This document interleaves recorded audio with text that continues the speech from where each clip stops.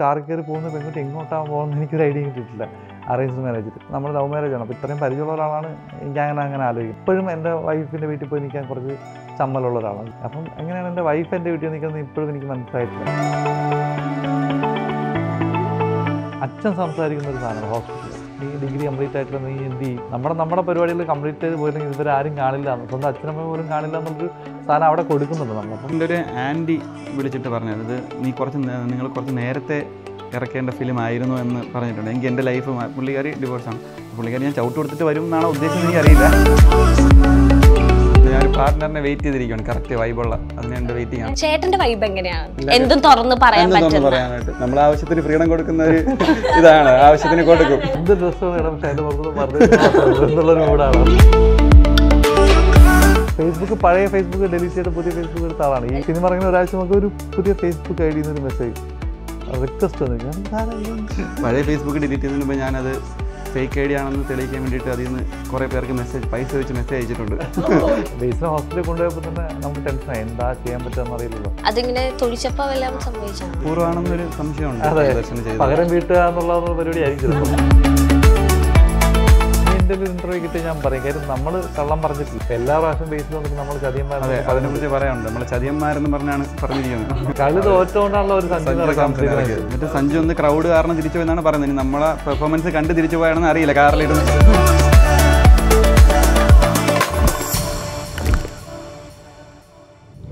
Hello everyone. So ഒരു അടിപൊളി എപ്പിസോഡിലേക്ക് ഞാൻ ഏവരെ സ്വാഗതം ചെയ്യുകയാണ്. ഞാൻ ഭയങ്കര ഹാപ്പിയാണ്, കാരണം ഈ രണ്ട് ഗസ്റ്റുകളെ കാണുമ്പോൾ നിങ്ങളും ഹാപ്പി ആയിരിക്കും. കാരണം തിയേറ്റേഴ്സിൽ നിറഞ്ഞോടിക്കൊണ്ടിരിക്കുകയാണ്. ഇപ്പം എല്ലാവരുടെയും വായിന്ന് ഒരു മൂവി നെയിമാണ് ഏറ്റവും കൂടുതൽ കേൾക്കാൻ സാധിക്കുന്നത്, ജയ ജയ ജയ ഹേ. യെസ്, അതിൻ്റെ റൈറ്റേഴ്സ്, ഡയറക്ടർ എന്നൊക്കെ പറയാം അല്ലേ, രണ്ടും നിങ്ങൾ രണ്ടുപേരും തന്നെയാണ്. സോ വളരെയധികം സന്തോഷമുണ്ട്. Vipin Das and Nashid, welcome to our show. നമസ്കാരം. പേടിച്ചു പോയോ? നമസ്കാരം. നിങ്ങൾ രണ്ടുപേരും നോട്ട് എന്നെ തന്നെ നോക്കിയിരുന്നപ്പോ കൂടി പോയി പറഞ്ഞത് ജയത്തി കുറഞ്ഞുപോയി. ഒരു ജയ പറഞ്ഞില്ല, രണ്ട് ജയ പറഞ്ഞില്ല. കുറെ ഉണ്ടല്ലോ, ജയ ജയ ജയ ജയ ഹേ. ഓക്കെ, അത്ര വലിച്ചു നീട്ടണ്ടല്ലോ എന്ന് കരുതിയാണ്. യെസ്, ഇപ്പൊ ഹാപ്പി ആണോ എന്ന് ചോദിച്ചിട്ടുണ്ടെങ്കിൽ അത് ചോദിക്കേണ്ട ആവശ്യമില്ല, കാരണം തിയേറ്ററിലൊക്കെ ഗംഭീര റെസ്പോൺസ് ആണ്. ഫിലിം കണ്ടു കഴിഞ്ഞ് ഇറങ്ങുന്നവരോട് ചോദിച്ചിട്ടുണ്ടെങ്കിൽ എല്ലാവരും ഒരേ സ്വരത്തിൽ പറയുന്ന അടിപൊളി മൂവി, കുറേ നാളിന് ശേഷം മനസ്സറിഞ്ഞ് ചിരിച്ച ഒരു പടം എന്നൊക്കെ കേട്ടിരുന്നു. നിങ്ങൾ കേട്ട് കാണും സ്വാഭാവികമായിട്ട്. അപ്പം ഹാപ്പി ആണോ എന്ന് ചോദിക്കേണ്ട ഒരു ചോദ്യത്തിന് പ്രസക്തി ഇല്ല. എന്നാലും how was you feeling right now? ഹാപ്പിയാണോ? നമ്മൾ വിചാരിച്ച പോലെയൊക്കെ വന്നിട്ടുണ്ടല്ലോ. സന്തോഷം. ഇത്ര റെസ്പോൺസ് കിട്ടുമെന്ന് പ്രതീക്ഷിച്ചിരുന്നോ? ഇല്ല, ഇത്ര എന്തായാലും പ്രതീക്ഷിക്കില്ല. നമ്മൾ ഓക്കെ, എന്തായാലും കുറച്ച് നെഗറ്റീവ്സ് ഉണ്ടാവും, പോസിറ്റീവ് ഉണ്ടാവും, എന്നാലും അത്യാവശ്യം ഓടും എന്ന് വിചാരിച്ചിരുന്നു, അത്രേ ഉള്ളൂ. ഇതിപ്പം എല്ലാ സൈഡിൽ നിന്നും പോസിറ്റീവ് മാത്രമേ വന്നിട്ടുള്ളൂ. അപ്പോൾ അതൊരു നല്ല കാര്യമായിട്ട് തോന്നി. എങ്ങനെയാണ് ഈ ഒരു സ്റ്റോറി പ്ലോട്ടിലേക്ക് എങ്ങനെയാണ് എത്തിപ്പെട്ടത്? നിങ്ങളുടെ രണ്ടുപേരുടെ മനസ്സിൽ കിടക്കുന്ന ഒരു സ്റ്റോറി ലൈൻ ആയിരുന്നോ? ത്രെഡ് വിപിൻ ചേട്ടൻ പറഞ്ഞതാണ്. ത്രെഡ് നമ്മൾ ആക്ച്വലി വേറൊരു സ്ക്രിപ്റ്റ് എഴുതിക്കൊണ്ടിരിക്കുന്ന സമയത്ത് വിപിൻ ചേട്ടൻ പറഞ്ഞൊരു ത്രെഡാണ്. അപ്പം ആദ്യം പറഞ്ഞപ്പം എൻ്റെ അടുത്ത് ആദ്യം പറഞ്ഞത്, അപ്പം എനിക്ക് ആദ്യം പറഞ്ഞപ്പോൾ അത്ര കണക്റ്റ് ആയില്ല. വിപിൻ്റെ വൈഫിൻ്റെ അടുത്ത് പറഞ്ഞു, അപ്പോൾ വൈഫിനും അത്ര കണക്റ്റ് ആയില്ല. പിന്നെ എൻ്റെ അടുത്ത് പറഞ്ഞു നമ്മളൊരു കൊല്ലം കൾച്ചർ, കശുവണ്ടി അങ്ങനെ വെച്ച് പിടിക്കാനാണ് പരിപാടി. അങ്ങനെ പറഞ്ഞപ്പോൾ എനിക്ക് ഇൻട്രസ്റ്റ് ആയത്. പിന്നെ വിപിൻ്റെ കുറച്ച് റെഫറൻസ് സോങ്സ് കാര്യങ്ങൾ പറഞ്ഞപ്പോൾ എനിക്ക് മനസ്സിലായി വിപിൻ്റെ എന്താണ് ഉദ്ദേശിക്കുന്നതെന്ന് എനിക്ക് മനസ്സിലായി. അപ്പം എൻ്റെ ഉമ്മാടെ സ്ഥലം കൊല്ലമാണ്, അപ്പോൾ കൊല്ലം കൾച്ചർ പിടിക്കാമെന്ന് പറഞ്ഞപ്പം കുറച്ചുകൂടെ സന്തോഷമായി.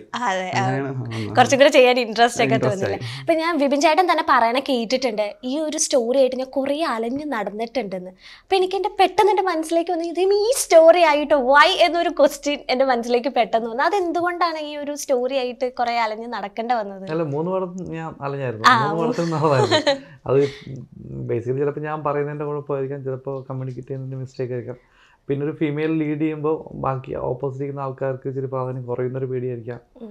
അപ്പോൾ അങ്ങനത്തെ പ്രശ്നങ്ങളുണ്ടായി. പിന്നെ ഈ ഒരു ഫീമെയിൽ ലീഡിനെ പ്രൊഡ്യൂസർ ചിലപ്പോൾ പ്രൊഡ്യൂസറെ കിട്ടാത്തൊരു അവസ്ഥ ഉണ്ടായിരുന്ന സമയത്ത്. അപ്പോൾ അങ്ങനെ ഉണ്ടായിരുന്നു. പിന്നെ എല്ലാവരും നമ്മൾ കണ്ടു ശീലിച്ച സിനിമകൾ വെച്ചിട്ടാണല്ലോ ജഡ്ജ് ചെയ്യുന്നത്. അപ്പോൾ ഫീമെയിൽ ലീഡ് എന്ന് പറയുമ്പോൾ ഓക്കെ, കണ്ണീരും പ്രശ്നമൊക്കെ ഉള്ള സിനിമ, അല്ലെങ്കിൽ അതൊരു ഇങ്ങനത്തെ ഒരു എലിമെൻ്റ് ഉള്ള സിനിമയാണ്, അല്ലെങ്കിൽ ഓക്കെ എങ്കിൽ ആ ഒരു അടിപ്പടമാണ്, അല്ലെങ്കിൽ വേറെ മൂഡാണ്. അപ്പോൾ ഇവർക്ക് കൃത്യമായിട്ട് അങ്ങനത്തെ ഒരു പടം നമുക്ക് കാണിച്ചു കൊടുക്കാനില്ലല്ലോ, റെഫറൻസ് ചെയ്ത് ഇതുപോലത്തെ ഒരു പടമാണെന്ന് പറയാൻ എൻ്റെ 3 പടത്തിനും സാധിച്ചിട്ടില്ല. അപ്പം നമുക്ക് അതിന് കുറച്ച് ബുദ്ധിമുട്ടുണ്ടാവും, സ്വാഭാവികമായിട്ടുള്ളൊരു ബുദ്ധിമുട്ടാണ്. ഇപ്പം ഇനിയിപ്പോൾ ആ ബുദ്ധിമുട്ട് കുറഞ്ഞു വരും. എന്തായാലും കുറഞ്ഞു. എനിക്കൊന്നും ചേട്ടൻ മനസ്സിൽ കാണുന്നത് കമ്മ്യൂണിക്കേറ്റ് ചെയ്ത് വരുമ്പോൾ വേറെ രീതിയിലായി പോകുന്നു. നമ്മൾ നമ്മളെപ്പോഴും സിനിമ ആൾക്കാർ, ആക്ടേഴ്സ് ആണെങ്കിലും പ്രൊഡ്യൂസേഴ്സ് ആണെങ്കിലും അല്ലെങ്കിൽ കാഴ്ചക്കാരാണെങ്കിലും എല്ലാവരും ജഡ്ജ് ചെയ്യുന്ന ടെക്നീഷ്യൻസ് എല്ലാം ജഡ്ജ് ചെയ്യുന്നത് അവർ ഇതിനു മുമ്പ് കണ്ട ഏതെങ്കിലും സിനിമയുടെ റെഫറൻസ് വെച്ചിട്ടുണ്ട്. അപ്പോൾ ഈ സിനിമ ഇതുപോലെ ഇരിക്കുന്ന ഒരു സിനിമയാണ് അല്ലേ എന്നാണ് ചോദിക്കുന്നത്. അപ്പോൾ ഈ സ്ഥലത്ത് അങ്ങനെ സാധനം ഇല്ല, ഈ 3 പടത്തിനും ഇല്ല. ഇപ്പോൾ ജയജയ്ക്കാണെങ്കിലും ഇല്ല, അന്താക്ഷരിക്കില്ല, മുന്തുകനും ഇല്ല. അപ്പോൾ ആ റെഫറൻസ് ഇല്ലാത്തടത്തോളം കാലം ഇത് എത്രത്തോളം ഒരു എക്സ്പെരിമെൻ്റൽ പരിപാടിയായിട്ട് മാറും. അപ്പോൾ അത്രത്തോളം റിസ്ക് ഉണ്ട്, അതെങ്ങനെ പോകും എന്നുള്ളൊരു ക്വസ്റ്റ്യൻസ് എല്ലാവരും മനസ്സിലും ഉണ്ടാകും, സ്വാഭാവികമായിട്ട് ഉണ്ടാകുന്നതാണ്. അപ്പം അത് കമ്മ്യൂണിക്കേറ്റ് ചെയ്തെടുക്കുന്ന പരിപാടിയിൽ എൻ്റെ ഭാഗത്ത് മിസ്റ്റേക്ക് ഉണ്ടായിരിക്കാം. പക്ഷേ അത് ഒരു പോയിന്റ് കഴിഞ്ഞപ്പോൾ ഇപ്പോൾ ഒരു ഓപ്പൺ സ്പേസിലോട്ട് എത്തി. ഇപ്പോൾ എല്ലാവർക്കും അത് ഇങ്ങനെയും സിനിമകൾ വരുന്നുണ്ടല്ലോ, ഇപ്പോൾ മാറി ചിന്തിക്കുന്ന സിനിമകൾ വരുന്നുണ്ടല്ലോ എന്നുള്ളൊരു പ്ലാറ്റ്ഫോമിലോട്ട് എത്തിയപ്പോഴാണ് എനിക്കിത് ചെയ്യാൻ പറ്റുന്നത്. അല്ലെങ്കിൽ ഒരു 5 വർഷം പോകാൻ ഇത് ചെയ്യാൻ പറ്റില്ല. അതെ അതെ. എന്തുകൊണ്ടാണ് ഓരോ മൂവി ഇപ്പം മുത്തുകാവ് കഴിഞ്ഞിട്ട് കുറേ നാളിന് ശേഷമാണ് ഇപ്പം ഈ ഒരു മൂവി റിലീസ് ആയിരിക്കുന്നത്? അത്രയും ഗ്യാപ്പ് വരാൻ കാരണം ഈ ഒരു ഇഷ്യൂ ഉള്ളതുകൊണ്ടാണോ? ആളും അവസരം തന്നില്ല എന്നുള്ളതാണ് സത്യം. നമ്മൾ വർക്ക് ചെയ്യുന്നുണ്ടായിരുന്നു, പക്ഷേ ആരും ശ്രമിക്കുന്നുണ്ട്. പക്ഷേ നമ്മുടെ ശ്രമം സിനിമയിലോട്ട് എത്തിയില്ല. ഡെയിലി രാവിലെ മുതൽ വൈകുന്നേരം വരെ മറ്റേ ജോലിക്ക് പോകുന്നുള്ള ഞാനിന്ന് വർക്ക് ചെയ്യുന്നുണ്ട്. പക്ഷേ പുറത്തുനിന്ന് കാണുമ്പോൾ നമ്മളൊരു ഔട്ട്പുട്ട് വരാത്തിടത്തോളം കാലം ആളുകൾ വിചാരിക്കുന്നത് അങ്ങനെ ഒരാൾ വർക്ക് ചെയ്യുന്നില്ല അല്ലെങ്കിൽ പടം നടക്കുന്നില്ല എന്നുള്ളതാണ്. പക്ഷേ പടം ഒരു വെള്ളിയാഴ്ച ഇറങ്ങണമെങ്കിൽ ഒരു വർഷത്തെ 2 വർഷത്തെ പണിയുണ്ടെന്നുള്ള കാര്യം ആളുകൾക്കറിയില്ല. അപ്പോൾ ആ പണി നമ്മൾ നടത്തുന്നുണ്ട്. 2 വർഷം പണി കഴിക്കുമ്പോൾ ആ പ്രോജക്റ്റ് ഔട്ട്ഡേറ്റഡ് ആവുകയോ അല്ലെങ്കിൽ അതിനായിട്ട് സിമിലറായിട്ട് വേറെ സബ്ജക്റ്റ് വരികയോ ഇല്ലെങ്കിൽ കമ്മ്യൂണിക്കേഷൻ മിസ്റ്റേക്ക് കൊണ്ട് പല പ്രശ്നങ്ങൾ കൊണ്ട് മാറുകയോ ചെയ്യും. വീണ്ടും അടുത്ത സ്ക്രിപ്റ്റ് എഴുതും, അതിനൊരു 1.5 വർഷം പോകും. അപ്പോൾ ഒരു 6 വർഷം അങ്ങനെ ഒരു 3 സ്ക്രിപ്റ്റ് എഴുതാൻ വേണ്ടി ഞാൻ കളഞ്ഞിട്ടുണ്ട്. പക്ഷെ കോൺഫിഡൻസ് വിട്ടില്ല അല്ലേ? വേറെ പണി അറിയില്ലല്ലോ. അപ്പോൾ പിന്നെ ഇതിലെ ആക്ടേഴ്സ് എടുക്കുവാണെങ്കിൽ ബേസിലേട്ടനെ മനസ്സിൽ കണ്ടുകൊണ്ട് തന്നെയാണോ ഈ സ്ക്രിപ്റ്റ് എഴുതിയത്? അല്ല, ഞങ്ങൾ എഴുതിയപ്പോൾ ആരും മനസ്സിലായിരുന്നു, എന്നിട്ട് ഇത് ആര് ചെയ്യും എന്നുള്ള ഒരു കൺഫ്യൂഷൻ. അപ്പൊ എന്തുകൊണ്ടാണ് ബേസിലേറ്റിലേക്ക് വന്നത്? കാരണം ബേസിലേറ്റിൽ നമുക്ക് നോക്കുമ്പോൾ കോമഡി കഥാപാത്രങ്ങൾ, ഇത്ര സീരിയസ് ആയിട്ടുള്ള ക്യാരക്ടേഴ്സ് ചെയ്തിട്ടില്ല. അതൊരു ചലഞ്ച് ആയിട്ട് എടുത്തതാണോ?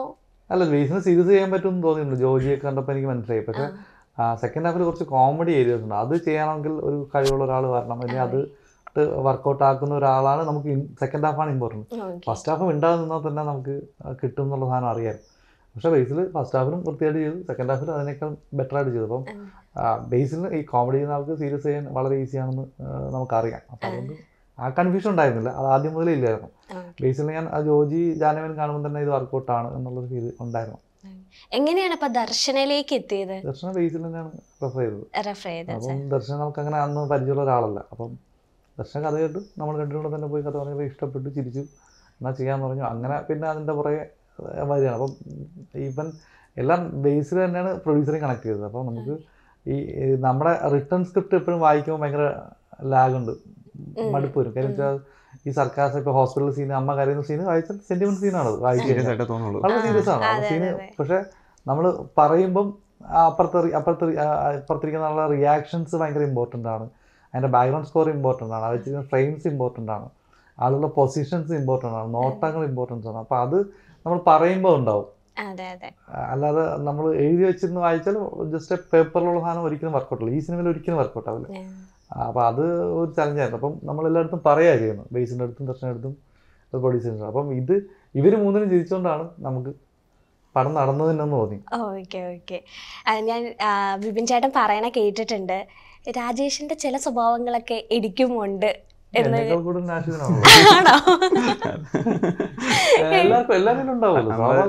വൈഫിനെ ജയാന്ന് ഇടയ്ക്ക് വിളിച്ച് കളിയാക്കാറുണ്ട്. ഞാൻ രാജേഷാകുമ്പോ അവള് ചെയ്യാവുള്ളൂ. സ്പെഷ്യലായിട്ട് വിപിൻ ചേട്ടൻ പറയണ്ടേ, എനിക്ക് എന്താ ഇടിയപ്പം ഭയങ്കര ഇഷ്ടമാണ്. ഇടിയപ്പം ഇഷ്ടമല്ലെന്നല്ല, ഫുഡ് കഴിക്കുമ്പോ എനിക്കിഷ്ടമുള്ള ഫുഡ് എല്ലാവരും കഴിക്കാൻ നിർബന്ധിക്കും. അതിന്റെ സ്വഭാവമായിരുന്നു.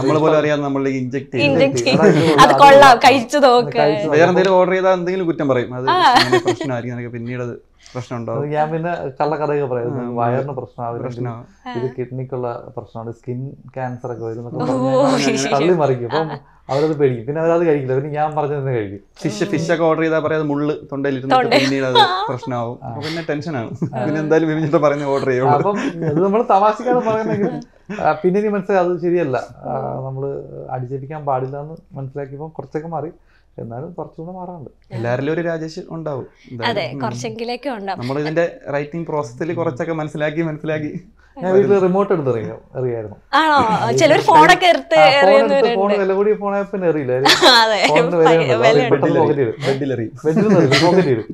കയ്യിൽ കിട്ടുന്ന എറിയുന്നത് എനിക്ക് റിമോട്ടിന് വലിയ വിലയില്ലല്ലോ, ബാറ്ററിയുടെ അത്ര ഇല്ലെങ്കിൽ അപ്പോൾ റിമോട്ട് എടുത്തെറിയായിരുന്നു പണ്ട് ഇപ്പോഴത്തെ പണ്ട് ദേഷ്യം പെട്ടെന്ന് റിമോട്ടാണ് കയ്യിലിരിക്കുന്ന സാധനം കാണാറുണ്ട്. കീ എടുത്തെറിയും, കാറിന്റെ കീ എടുത്തെറിയില്ലെങ്കിൽ റിമോട്ട് എടുത്തെറിയും. അപ്പം ഇതൊക്കെ അങ്ങനെ തന്നെ വന്നിട്ടുള്ളതാണ്. നമ്മൾ അങ്ങനത്തെ സാധനങ്ങളൊക്കെ വരാറുണ്ട്. ഇപ്പൊ ഞാൻ എന്റെ ലൈഫിൽ നിന്ന് മാത്രമല്ല എല്ലാവരുടെ ലൈഫിൽ നിന്ന് എടുക്കാറുണ്ട്.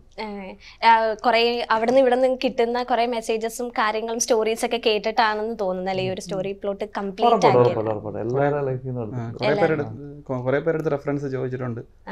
അങ്ങനെയാണ്. ദർശന എന്നെ ദീപു എന്നും വിപിൻ ചേട്ടനെ രാജേഷ് എന്നാണ് വിളിക്കുന്നത്. ശരിക്കും ഇത് രാജേഷ് ഊഹിക്കാം എന്തൊരു ട്രോളെന്ന് പറയുമ്പോൾ സെൽഫ് ട്രോളും വരുള്ളൂ. അതെ അതെ. ഗ്രൂപ്പിലൊക്കെ അങ്ങനെ ഇരിക്കും. നിങ്ങളെയൊക്കെയാണോ ഇട്ട് ട്രോൾ? എല്ലാരും പറയാം. ബേസിലെയും കളിയാക്കാറുണ്ട്, ഇപ്പം അസീസിക്കെ കളിയാക്കാറുണ്ട്. അങ്ങനെയൊന്നുമില്ല, സെറ്റൊന്നും അങ്ങനെ ഒരു വ്യത്യാസമേ ഇല്ല. അതോടൊരു മറ്റേ ലിംഗ വ്യത്യാസം പോലും ഇല്ല. ഭയങ്കര എന്താ ന്യൂട്രൽ, എന്താ പറയാ, ഇക്വാലിറ്റിയാണ് അവിടെ ഈ കാര്യത്തിൽ. നമ്മൾ അങ്ങനെയാണല്ലോ, ആരെ കിട്ടിയിട്ടുണ്ടെങ്കിലും വ്യത്യാസമില്ല, ആരും വന്നാ പെടും. അസീസിക്കയുടെ കാര്യം പറഞ്ഞു, അവരുടെ ആ ഒരു കോംബോ, രാജേഷ് ആൻഡ് അണ്ണന്റെ ഒരു കോംബോ, അതൊരു ഗംഭീര കോംബോ തന്നെയാണ്. എനിക്ക് തോന്നുന്നു അസീസിക്ക ചെയ്ത ഒരു ക്യാരക്ടേഴ്സിൽ വെച്ച് നോക്കുമ്പോൾ ഏറ്റവും അടിപൊളിയായിട്ട് ചെയ്ത ഒരു ക്യാരക്ടറും കൂടിയാണെന്ന് എനിക്ക് പേഴ്സണലി തോന്നിയതാണ്.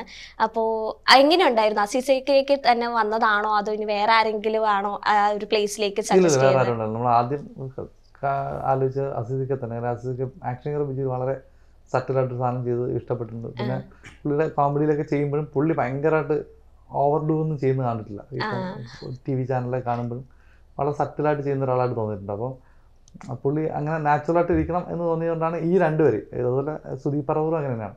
ഒരുപാട് ഓവർ ബഹളം വയ്ക്കുന്ന ആൾക്കാരല്ല. അപ്പം കോമഡി പറയുമെങ്കിലും അവർ വളരെ സട്ടിലായിട്ട് പറയുന്നവരാണ്. അപ്പം ഇമോഷൻസ് ഒക്കെ കമ്മ്യൂണിക്കേറ്റ് ചെയ്യുന്നത് അങ്ങനെയാണ്. അപ്പം അതുകൊണ്ടാണ് അവർ രണ്ടുപേരും തന്നെയാണ് ആദ്യം മുതലുള്ള ഓപ്ഷൻസ്.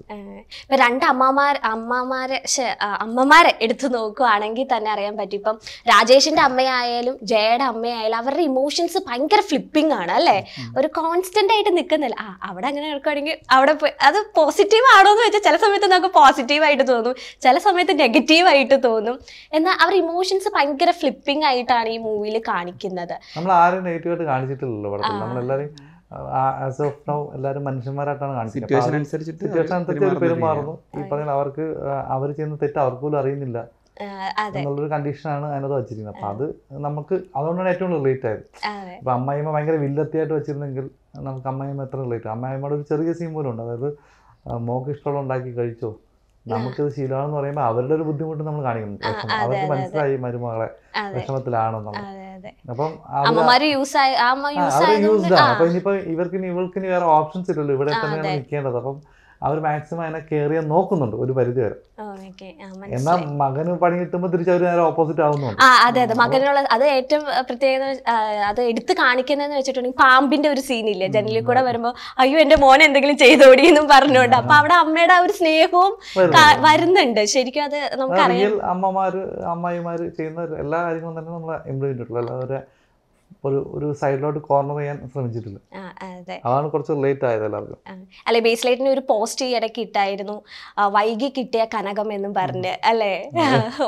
ഓഡീഷനിലൂടെ ആണോ ആ ചേച്ചിനെ എടുത്തത്? ഫസ്റ്റ് മൂവിയാണോ ആ ചേച്ചി? അതെ അതെ, ഓഡീഷൻ ചെയ്യുമ്പം നമുക്ക് ലിസ്റ്റ് ചെയ്യുന്നതിൽ ഒരാളായിരുന്നു കനകം ചേച്ചി. അപ്പം നാഷിദും ഫൈസലും കൂടെയാണ് ഓഡിഷൻ ചെയ്യുന്നത്. അപ്പം ഞാൻ പുറത്തിരിക്കുക.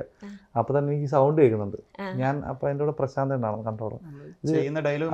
ഗീതയുടെ പറമ്പിൽ ഡയലോഗ് കേൾക്കുമ്പോൾ ഇത് നമുക്ക് മറ്റേ മീന ചേച്ചി മാവേലിക്കര പന്നമ്മയുടെ സൗണ്ട് ആണല്ലോ എന്ന് വെച്ചിട്ട് ഞാൻ അകത്ത് പോയി നോക്കി. അപ്പോൾ എനിക്ക് ആളെ മനസ്സിലായി, ഇഷ്ടപ്പെട്ടു. ഞാൻ തിരിച്ചു വന്നിട്ട് എനിക്ക് വീഡിയോ ഉണ്ടാകുമ്പോൾ എനിക്ക് ഇവർ മതി. അപ്പൊ പിന്നെ അവർക്കൊരു വോയിസ് മോഡുലേഷൻ ഉണ്ട്. അപ്പം നമ്മളത് റെക്കോർഡ് വെച്ചിട്ടുണ്ട്. പിന്നെ അത് തന്നെ എല്ലാ സീനിലും പിടിച്ചു വെച്ചിട്ടുണ്ട്. നേരത്തെ ആക്ടിംഗ് എക്സ്പീരിയൻസ് എന്തെങ്കിലും ഉണ്ടായിരുന്നോ? 40-42 വർഷമായിട്ട് അവാർഡ് വിൻ, ഭയങ്കര ഒരുപാട് അവാർഡ്സ് ഒക്കെ വിൻ ചെയ്ത ആക്ട്രസ് ആണ്. അവര് നമ്മള് സിനിമയെ കണ്ടിട്ടില്ലെന്ന് മാത്രമേ ഉള്ളൂ. അതുപോലെ ദർശനയുടെ അമ്മയും എനിക്കും 4 ടൈം സ്റ്റേറ്റ് അവാർഡ് വിന്നറാണ് നാടക ഡ്രാമയിൽ. അപ്പൊ അവരും വലിയ എക്സ്പീരിയൻസ് ആണ്. ബിജു കലാവേദി, ഈ ദർശന അച്ഛനായിട്ട് വന്ന ആളും സ്റ്റേജിൽ ഒരു കുറേ വർഷങ്ങളായിട്ട് സ്റ്റേജിൽ അന്ന് ചെയ്യുന്ന നാടകം ചെയ്യുന്ന വർഷങ്ങളോളം ചെയ്യുന്ന ആളാണ്. വളരെ ഫേമസ് ആണ് പുള്ളി. അതുപോലെ ആനന്ദ് ഈ പറഞ്ഞ മോണാക്ട് മിമിക്രിയിലൊക്കെ 1ാം സമ്മാനം കിട്ടിയ യൂണിവേഴ്സിറ്റി കലാപ്രതിഭയൊക്കെ ഈ പറഞ്ഞ പോലെ മോണാക്ടിലൊക്കെ ഫസ്റ്റ് അടിച്ച ആളാണ്. അപ്പം നമ്മൾ സിനിമയ്ക്കകത്ത് ഒരു ചിലപ്പോൾ പുതിയ ആൾക്കാരായിരിക്കും, പക്ഷേ ഒരു ആക്ടിങ് വൈസ് ഇല്ലെങ്കിൽ അവർ വേറെ അഭിനയ ഏരിയയിലൊക്കെ അവർ നന്നായിട്ട് പ്രൂവ് ചെയ്ത ആൾക്കാരാണ്.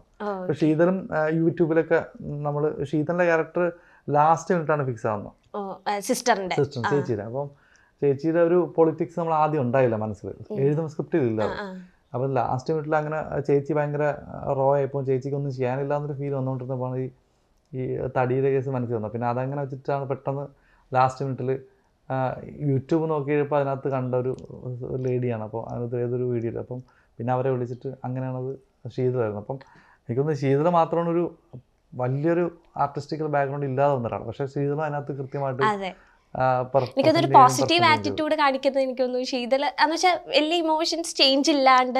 ഞാൻ ന്യൂജൻ ആൾക്കാരെല്ലാം കുറച്ച് നല്ല ആൾക്കാരായിട്ട് കാണിച്ചിരിക്കുന്നത്. ഇപ്പം നമ്മൾ പറയുന്നല്ലോ ഈ ഇപ്പോഴത്തെ പിള്ളേരെല്ലാം തലതെറിച്ചാണെന്ന് പറയുന്നിടത്ത് നമ്മൾ ഇപ്പോഴത്തെ പിള്ളേരാണ് പൊളി എന്ന് പറയുന്ന സാധനം കാണിച്ചിട്ടുണ്ട്. കാര്യം ഇപ്പോഴാണല്ലോ നമ്മൾ അപ്ഡേറ്റ് ആവുന്നത്. പഴയ ആൾക്കാർ മോശം എന്നല്ല പറഞ്ഞത്, പക്ഷേ പഴയ ആൾക്കാരിൽ നിന്നും കൂടുതലും നമ്മളിപ്പോൾ നമ്മളെ ഒരു 100 വർഷം പഴക്കമുള്ള ആൾക്കാരെ എടുത്ത് നോക്കിയാൽ 100-200 വർഷമുള്ള ആൾക്കാരിനേക്കാൾ ഡെവലപ്ഡാണ് ഇപ്പോഴത്തെ ആൾക്കാർ എന്ന് പറയുന്ന പോലെ.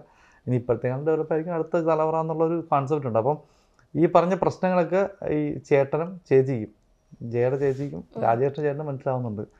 ഈ രാജേഷിന് ഈ അനിയണ്ണനെ പോലുള്ള പഴയ ആൾക്കാരോടുള്ള സഹവാസം കൊണ്ടാണ് പുള്ളി അങ്ങനെ ആയിപ്പോകുന്ന ഫീലിംഗ് കൊടുക്കുന്നത്. അപ്പം പുതിയ തലമുറ ആൾക്കാരെ ഞാൻ പോസിറ്റീവായിട്ടാണ് അതിനകത്ത് വെച്ചിരിക്കുന്നത്. അത് പാട്ടിൽ തന്നെ കേൾക്കുന്നുണ്ട്, മറ്റേ മൂത്തൊരു ചൊല്ലണ കേട്ടിട്ട് മണ്ണ വിളിച്ച് കൊടുത്തില്ലെന്ന് പറയുന്നതും ഈ പഴയ ആൾക്കാർ മോശമെന്നല്ല ഞാൻ പറഞ്ഞത്. പഴയ ആൾക്കാരുടെ ഇപ്പം ഞാൻ ഉൾപ്പെടെ അതിൻ്റെ ഇടയിലൊക്കെ ഇരിക്കുന്ന ഒരാളായിരിക്കും. ആ ചിന്താഗതി കുറേ മാറ്റം വരണം എന്ന് വിചാരിച്ച് മുന്നോട്ട് പോകും. നമ്മൾ ഒരുപാട് മാറിയില്ല, എന്തൊക്കെ 15-20 വർഷം കൊണ്ട് മാറിയിട്ടുണ്ട്. കൾച്ചറൽ മൂല്യങ്ങളും എന്താ പറയുക, പണ്ട് നമ്മൾ ചെയ്ത ഒരു കാര്യം ഇപ്പം എന്താ പറയുക മെയിൽ ഷോവനിസം അല്ലെങ്കിൽ സ്ത്രീയെ അടിക്കുന്നതൊക്കെ എന്താ പറയുക, ഇപ്പോഴാണ് നീ ഒരു പെണ്ണായതുകൊണ്ട് ലാസ്റ്റ് അടി കൊടുക്കുന്ന സീനുണ്ട് എല്ലാ സിനിമയിലും. തന്തയടിയായിട്ട് സംസാരിക്കുന്ന പെണ്ണുങ്ങളെ അടിക്കുന്ന ഭർത്താക്കാരടിക്കുമ്പോൾ കൈയടിക്കുന്ന ഒരു സാധനമുണ്ട്. ഇപ്പോൾ ചിലപ്പോൾ കോമഡി ക്യാരക്ടറിൻ്റെ ആണെങ്കിലും ഭാര്യ അടിക്കുമ്പോൾ, അല്ലെങ്കിൽ നായകൻ ഭാര്യ അടിക്കുമ്പോഴും വീട്ടിൽ നല്ല ഭാര്യയായിട്ടിരിക്കണമെന്ന് പറഞ്ഞ് കാണിക്കുന്ന കുറേ സിനിമകളുണ്ട്. അപ്പോൾ ആ സിനിമ ഇപ്പോൾ ഒരിക്കലും വർക്കൗട്ട് ആവില്ല, അങ്ങനെ അടിക്കാൻ പറ്റും. അല്ലെങ്കിൽ നമ്മൾ ഈ പറഞ്ഞ പഴയ വാത്സല്യം അല്ലെങ്കിൽ ഞങ്ങൾ സന്തുഷ്ടമാണ് സിനിമകളൊക്കെ ഇപ്പം ഭയങ്കര റോങ് സ്റ്റേറ്റ്മെൻറ്റ് നിൽക്കുന്ന സിനിമകളായി മാറിയിട്ടുണ്ട്. അപ്പോൾ അത് അതിനനുസരിച്ചുള്ള മാറ്റം, അത് അന്നവർ ചെയ്ത തെറ്റൊന്നുമല്ല പറഞ്ഞത്, അവർ അന്നത്തെ സാമൂഹിക സാഹചര്യം അങ്ങനെയാണ്. ഇപ്പം ഇന്നത് മാറി വരുന്നുണ്ട്, അപ്പം നാളെ ഇനിയും മാറും. ഇപ്പം ഞാൻ ചെയ്തതും തെറ്റായിട്ട് മാറും. ജയ രാജേഷിനെ അടിക്കുന്നതും കുറച്ച് കഴിയുമ്പോൾ തെറ്റാണ്, ഇനി എൻ്റെ മനസ്സിൽ വയലൻസ് ആണത്. അപ്പം അത് തെറ്റായിട്ട് മാറും. കുറച്ച് കഴിയുമ്പോൾ രണ്ടുപേരും ഈക്വൽ എന്നുള്ളൊരു പദവിയിലോട്ട് ആണും പെണ്ണും വരുന്നൊരു സമയം വരും. അപ്പോൾ ഞാൻ അങ്ങോട്ടടിച്ചാലും ഇങ്ങോട്ടടിച്ചാലും അത് തെറ്റായിട്ടുള്ള പദവി വരും. അപ്പോൾ ഈ സിനിമ ഔട്ട്ഡേറ്റഡ് ആവും.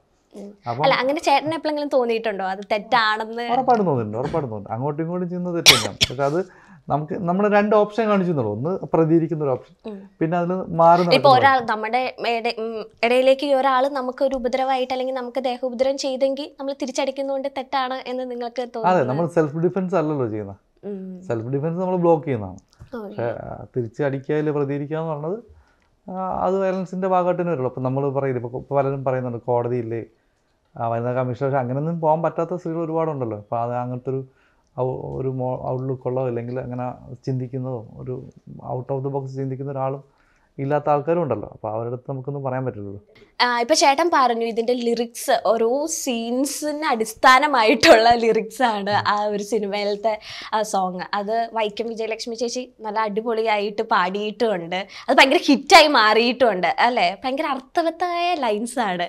അപ്പം ആരാണ് ആ ഒരു ലൈൻസും കാര്യങ്ങളും ഇതിൽ ഇൻവോൾവ് ചെയ്യിപ്പിക്കണം എന്ന ഒരു ഐഡിയ കൊണ്ടുവന്നത്? അല്ല, നമുക്കത് ആദ്യമേ ഉണ്ടായിരുന്നു. ഞാനിപ്പോൾ പറഞ്ഞ പൊളിറ്റിക്സ് പറയുമ്പോൾ നരേഷൻ വേണ്ടെന്നുള്ള തീരുമാനമുണ്ട്.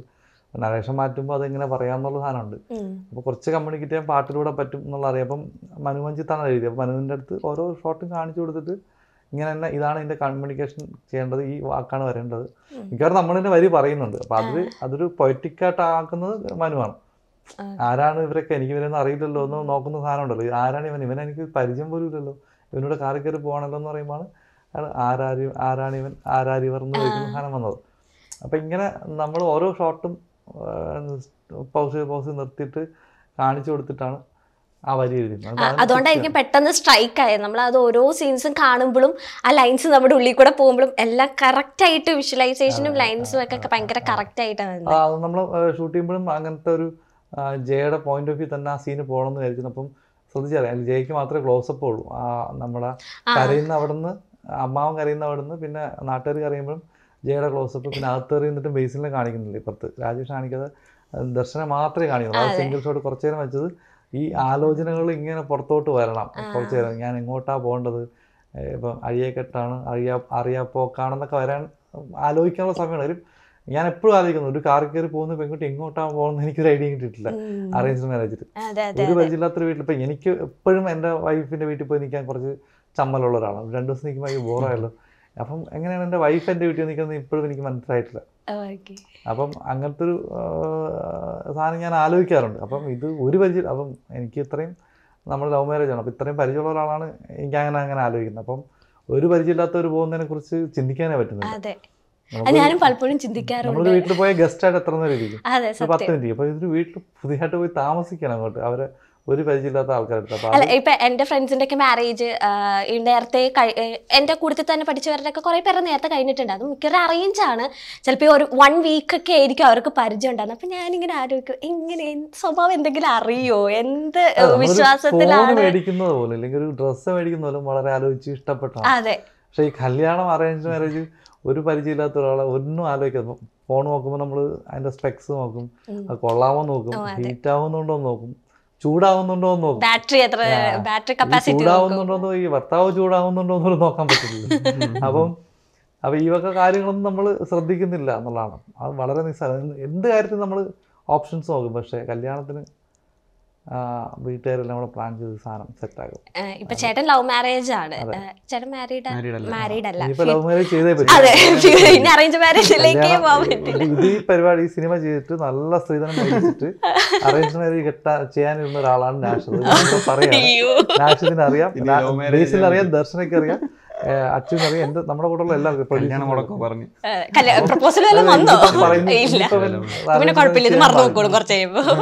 ഇനിയിപ്പോ അറേഞ്ച് മാരേജ് ചെയ്യാൻ പാടില്ല. അപ്പൊ ഞാനിപ്പോ പറയാണ്, നല്ല സ്ത്രീധനം മേടിച്ച് നല്ലൊരു അറേഞ്ച് മാരേജ് ചെയ്ത് ഒരു കാറ് ബെൻസ് ആയിരുന്നു എന്നൊക്കെ പറഞ്ഞ് പ്ലാൻ ചെയ്ത് വെച്ചിരുന്നതാണ്. പടം ഇറങ്ങി കഴിഞ്ഞപ്പോഴാണ് അവനെ റിയലൈസ് ചെയ്ത് പാളി, ഇനി ചെയ്താൽ തീർന്നു. അപ്പോഴാണ് അവന് മനസ്സിലായി. അതുവരെ മനസ്സിലായില്ല. കല്യാണം ഇനിയൊരു കല്യാണമൊക്കെ ആലോചിക്കാല്ലേ, നമ്മൾ ഇനി ആലോചിക്കാൻ പോവാണോ അങ്ങനെ തന്നെ. ഞാൻ പാർട്ട്ണറിനെ വെയിറ്റ് ചെയ്തിരിക്കുകയാണ്, കറക്റ്റ് വൈബുള്ള. വൈബ് അത് പറഞ്ഞു കഴിഞ്ഞാൽ പിന്നെ അങ്ങനെ വൈബ് ഒന്ന് ആക്ട് ചെയ്താലും വന്നാലോ.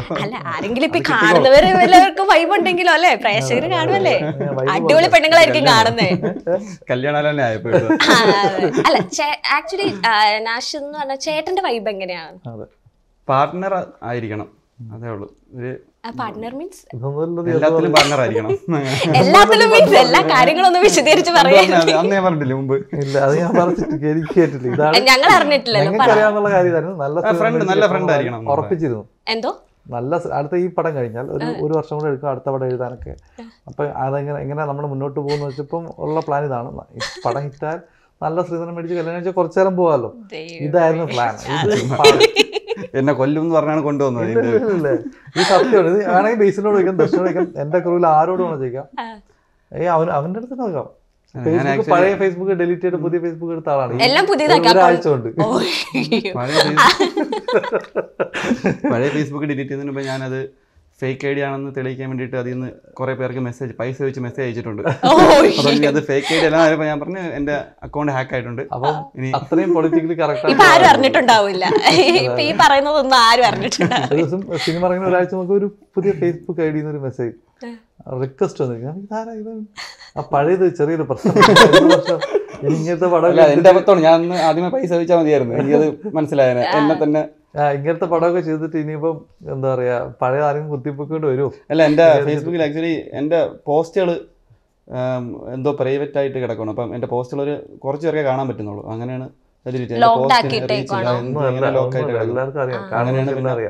എത്ര ഇട്ടിട്ടും പോസ്റ്റ് റീച്ച് ആവുന്നില്ല. ഒരു എൻ്റെ ക്ലോസ് ഫ്രണ്ട്സ് മാത്രമേ കാണുന്നുള്ളൂ. അങ്ങനെ അപ്പൊ ഞാൻ കുറെ നോക്കി, ലോക്ക്ഡ് അല്ല, കുറെ നോക്കി എന്നിട്ടും പറ്റുന്നില്ല. അവസാനം എന്തൊക്കെ ഇവരൊക്കെ കാണുന്നുണ്ടായിരുന്നു ക്ലോസ് ഫ്രണ്ട്സിൽ. ഇവരുണ്ട് അങ്ങനെ പറഞ്ഞ് ആശ്വസിപ്പിക്കുക, തൽക്കാലം വിശ്വസിക്കാം. വിശ്വസിക്കും, സമ്മതിക്കും. അല്ല ചേട്ടന്റെ വൈബ് പറഞ്ഞില്ല.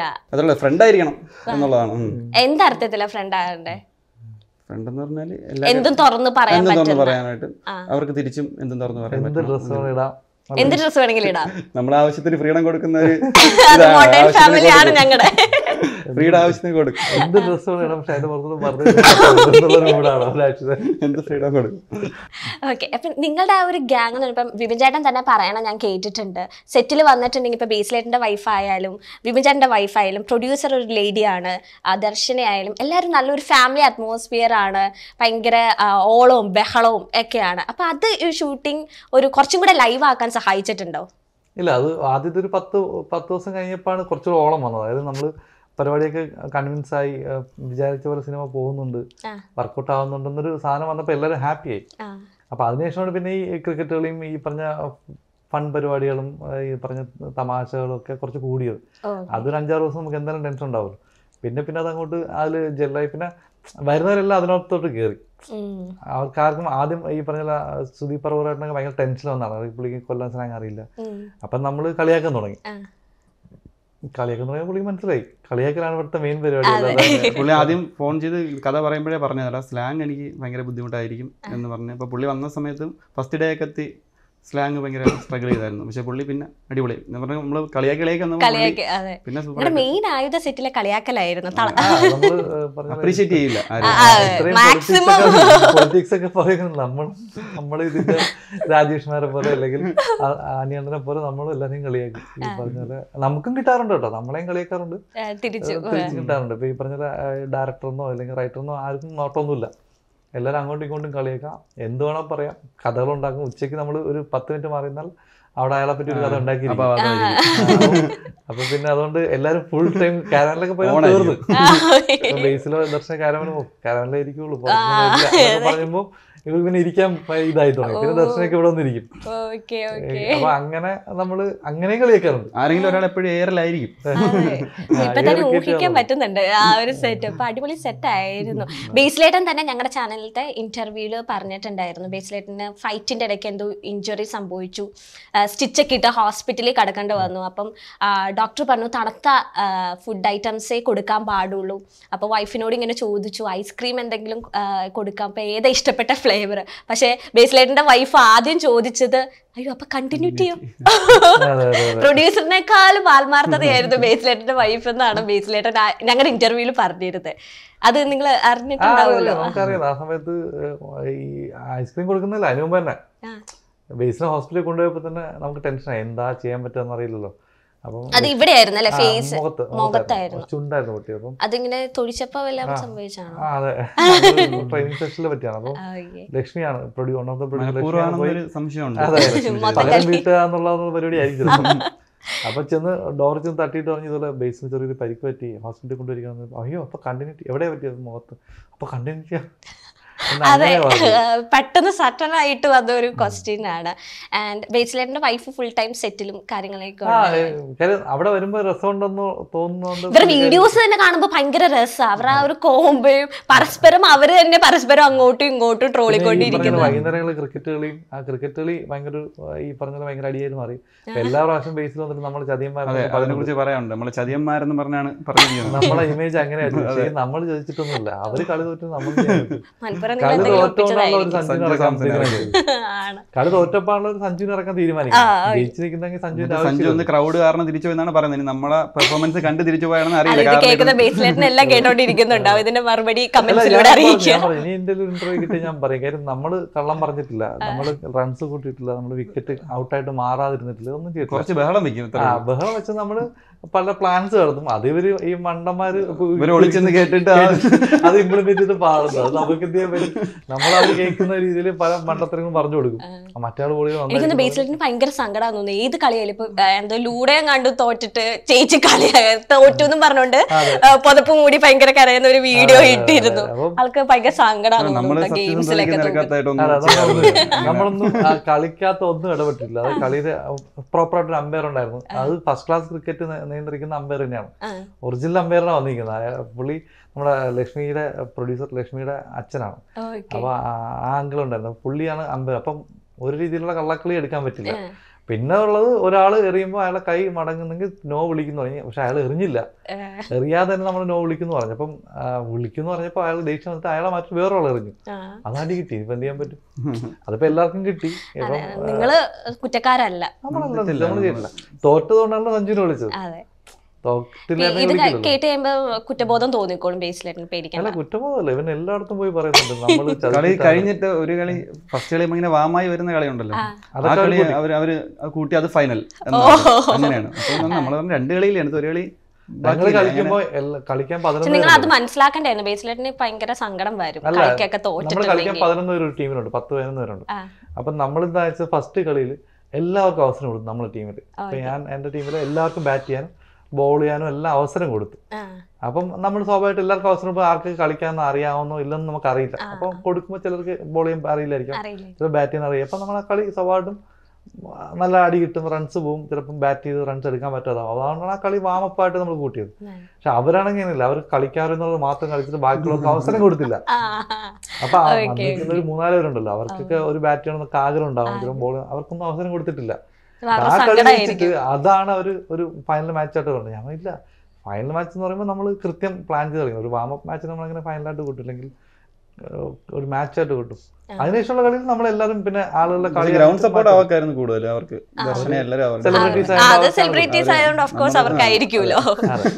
കളി തോക്കുന്നു സഞ്ജുവിനെ വിളിക്കുന്നുള്ളതാണ് പ്രശ്നം, അല്ലാതെ നമ്മള് കള്ളക്കളിയൊന്നും കളിച്ചിട്ടില്ല. പിന്നെ നമ്മളെ ചർച്ചകള് പോയി. അതെ, നമ്മള് പറയുന്ന കാര്യങ്ങൾ അവർ വിശ്വസിക്കുന്നു. അതിനിപ്പോ എന്ത് ചെയ്യാൻ പറ്റും? നമ്മള് പൊട്ടത്തരം, നമ്മള് കള്ളത്തരം, അല്ലെങ്കിൽ നമ്മളൊരാൾ കളിക്കുന്നൊക്കെ ചുമ്മാ തള്ളിയാൽ കേട്ടിട്ട് അവര് വേറെ പ്ലാൻ ചെയ്ത് താഴെ കാണും. ഞാൻ രാഷ്ട്രീയ പറയണത് കുണ്ട്ര ജോണി ചേട്ടന്റെ മകൻ അച്ചു ജോണി കളിക്കുന്നുണ്ട്. അപ്പൊ അവൻ മിണ്ടാതെ നിൽക്കണം, അവന് കളിക്കാൻ അറിയില്ല. അപ്പൊ നമ്മള് അച്ചുവിന് നന്നായിട്ട് ബോൾ ചെയ്യുന്ന അറിയാം, അവൻ എറിഞ്ഞാൽ കുറെ വിക്കറ്റ് വരും, അവൻ അറിയാതിരുന്നാൽ മതി എന്ന് പറയും. അപ്പൊ ഇത് പറയുന്നത് ബൗണ്ടറിയിൽ ഫീൽ ചെയ്യുന്ന അസീസൊക്കെ കേൾക്കുകയാണ്, അവൻ ബോൾ ചെയ്യല്ലേ, എന്നിട്ട് ഇവര് പറയാതിരിക്കാണല്ലോ. എന്നിട്ട് ഇവൻ ഓടിച്ചെന്ന് അസീസൊക്കെ ബേസിലേ ഒരു പരിപാടിയുണ്ട്, ഒരു ട്വിസ്റ്റ് ഉണ്ട്, നമുക്ക് ഇവനെ അറിയിക്കാം ലാസ്റ്റ് ഓവർ. നമ്മൾ പറയുന്നത് അവന് ഭയങ്കര നാണമാണ്, അതുകൊണ്ട് വന്ന് എറിയാൻ ചാൻസ് ഇല്ല, വിളിച്ചാലും വരില്ലെന്നൊക്കെ നിർബന്ധിക്കുക. എറിഞ്ഞേ പറ്റും ചേട്ടാ, എനിക്ക് എറിയാൻ. അല്ല, കുഴപ്പമില്ല, എറിഞ്ഞാൽ അവന്നറിയാം. അവൻ 6 6 അടിച്ചില്ലായിരുന്നു, കളി നമ്മൾ ജയിച്ചു. അപ്പോഴാ മനസ്സിലായി നമ്മുടെ പ്ലാനാണോ. അപ്പൊ ഇവര് കേട്ടാൽ നമ്മൾ എന്ത് ചെയ്യാൻ പറ്റും? ഞങ്ങൾ അവരെ ചെവി പോയി പറഞ്ഞു, മനസ്സിലായില്ല നിങ്ങളുടെ പ്ലാനാണ്. വീണ്ടും രാത്രി പറഞ്ഞ് ചിരിച്ചപ്പോഴാണ് മനസ്സിലായത്. അല്ല, പകലവർക്ക് മനസ്സിലായി ഇവര് ഇതെന്താ സംഭവിച്ചത്. അപ്പൊ ഒരു ദിവസം അബദ്ധം പറ്റിയെന്നുള്ള ഫീലാണ് വരുന്നത്. നമ്മൾ രാത്രി ചിരിച്ചപ്പോഴാണ് പാളി എന്ന് അവർക്ക് മനസ്സിലായത്. അപ്പൊ ഇതാണ് ഇവര് ഒരു ചതിയന്മാരെന്നായിട്ട് നമ്മളെ പറയുന്നത്. ചിത്രകാരന്റെ അടുത്ത് പറഞ്ഞു നിന്റെ ദിവസമല്ലായിരുന്നു, അതുകൊണ്ടായിരിക്കും നമ്മളെ ചതിയന്മാരായിട്ട് കൂടുന്ന ഈ കാര്യം പറഞ്ഞിട്ടാണ്. ഇതെങ്ങനെ ഒരു കളിയിൽ ചതിയായിട്ട് കൂട്ടപ്പെടും? നിങ്ങളെ മണ്ടത്തരല്ലേ. നമ്മളൊരാളെ പറഞ്ഞുകൊണ്ട് നിങ്ങൾ അയാൾക്ക് പിടിച്ച് ഓവർ കൊടുക്കാനോ അല്ലെ ബാറ്റിംഗ് കൊടുക്കാനോ പോകേണ്ട കാര്യമില്ലല്ലോ. ഇതിന്റെ ചർച്ച എപ്പോഴാവട്ടെ അവസാനിച്ച സെറ്റില് കളി ഷൂട്ട് തീരുന്നതിന്റെ അന്ന് വരെ പോയി. ഷൂട്ട് കഴിഞ്ഞിട്ടും പാക്കപ്പിന്റെ കഴിഞ്ഞിട്ട് നമ്മൾ കളിച്ചിട്ട് ഒരു പൊരിഞ്ഞടിയാവുന്നൊക്കെ പ്രതീക്ഷ. അതെ, തല്ലിപ്പിരിഞ്ഞുള്ള ഒരു പാക്കപ്പ് അല്ലേ. ഈ സ്പോർട്സിനെ കുറിച്ച് പറഞ്ഞുകൊണ്ടാണ് ഇവരുടെ ഫൈറ്റിന്റെ ഇടയിൽ നമ്മളിപ്പോ ജയജയുടെ ഓഡിയോ ലോഞ്ച് ലുലുൽ ഫ്രാണ്ടത്ത് ഉണ്ടായിരുന്നപ്പോൾ അവിടെയും കളിച്ചു. ജയ ടീം എൻ്റെ നാട്ടിലെ കുറച്ച് ഫ്രണ്ട്സുമായിട്ട് അവിടെയും കളിച്ചു. അവിടെയും സഞ്ജു വന്നിരുന്നു. സഞ്ജു കളിക്കാറില്ല. അവിടെ ഫൈറ്റ് ഉണ്ടായോ? അവിടെ ഫൈറ്റ് ഉണ്ടായില്ല. കാര്യം ഞാൻ ബേസിലുള്ള ഒരു ടീം, വേറൊരു ടീമായിട്ടാണ് നമ്മൾ കളിച്ചത്. നമ്മൾ കളി ജയിക്കുകയും ചെയ്തു.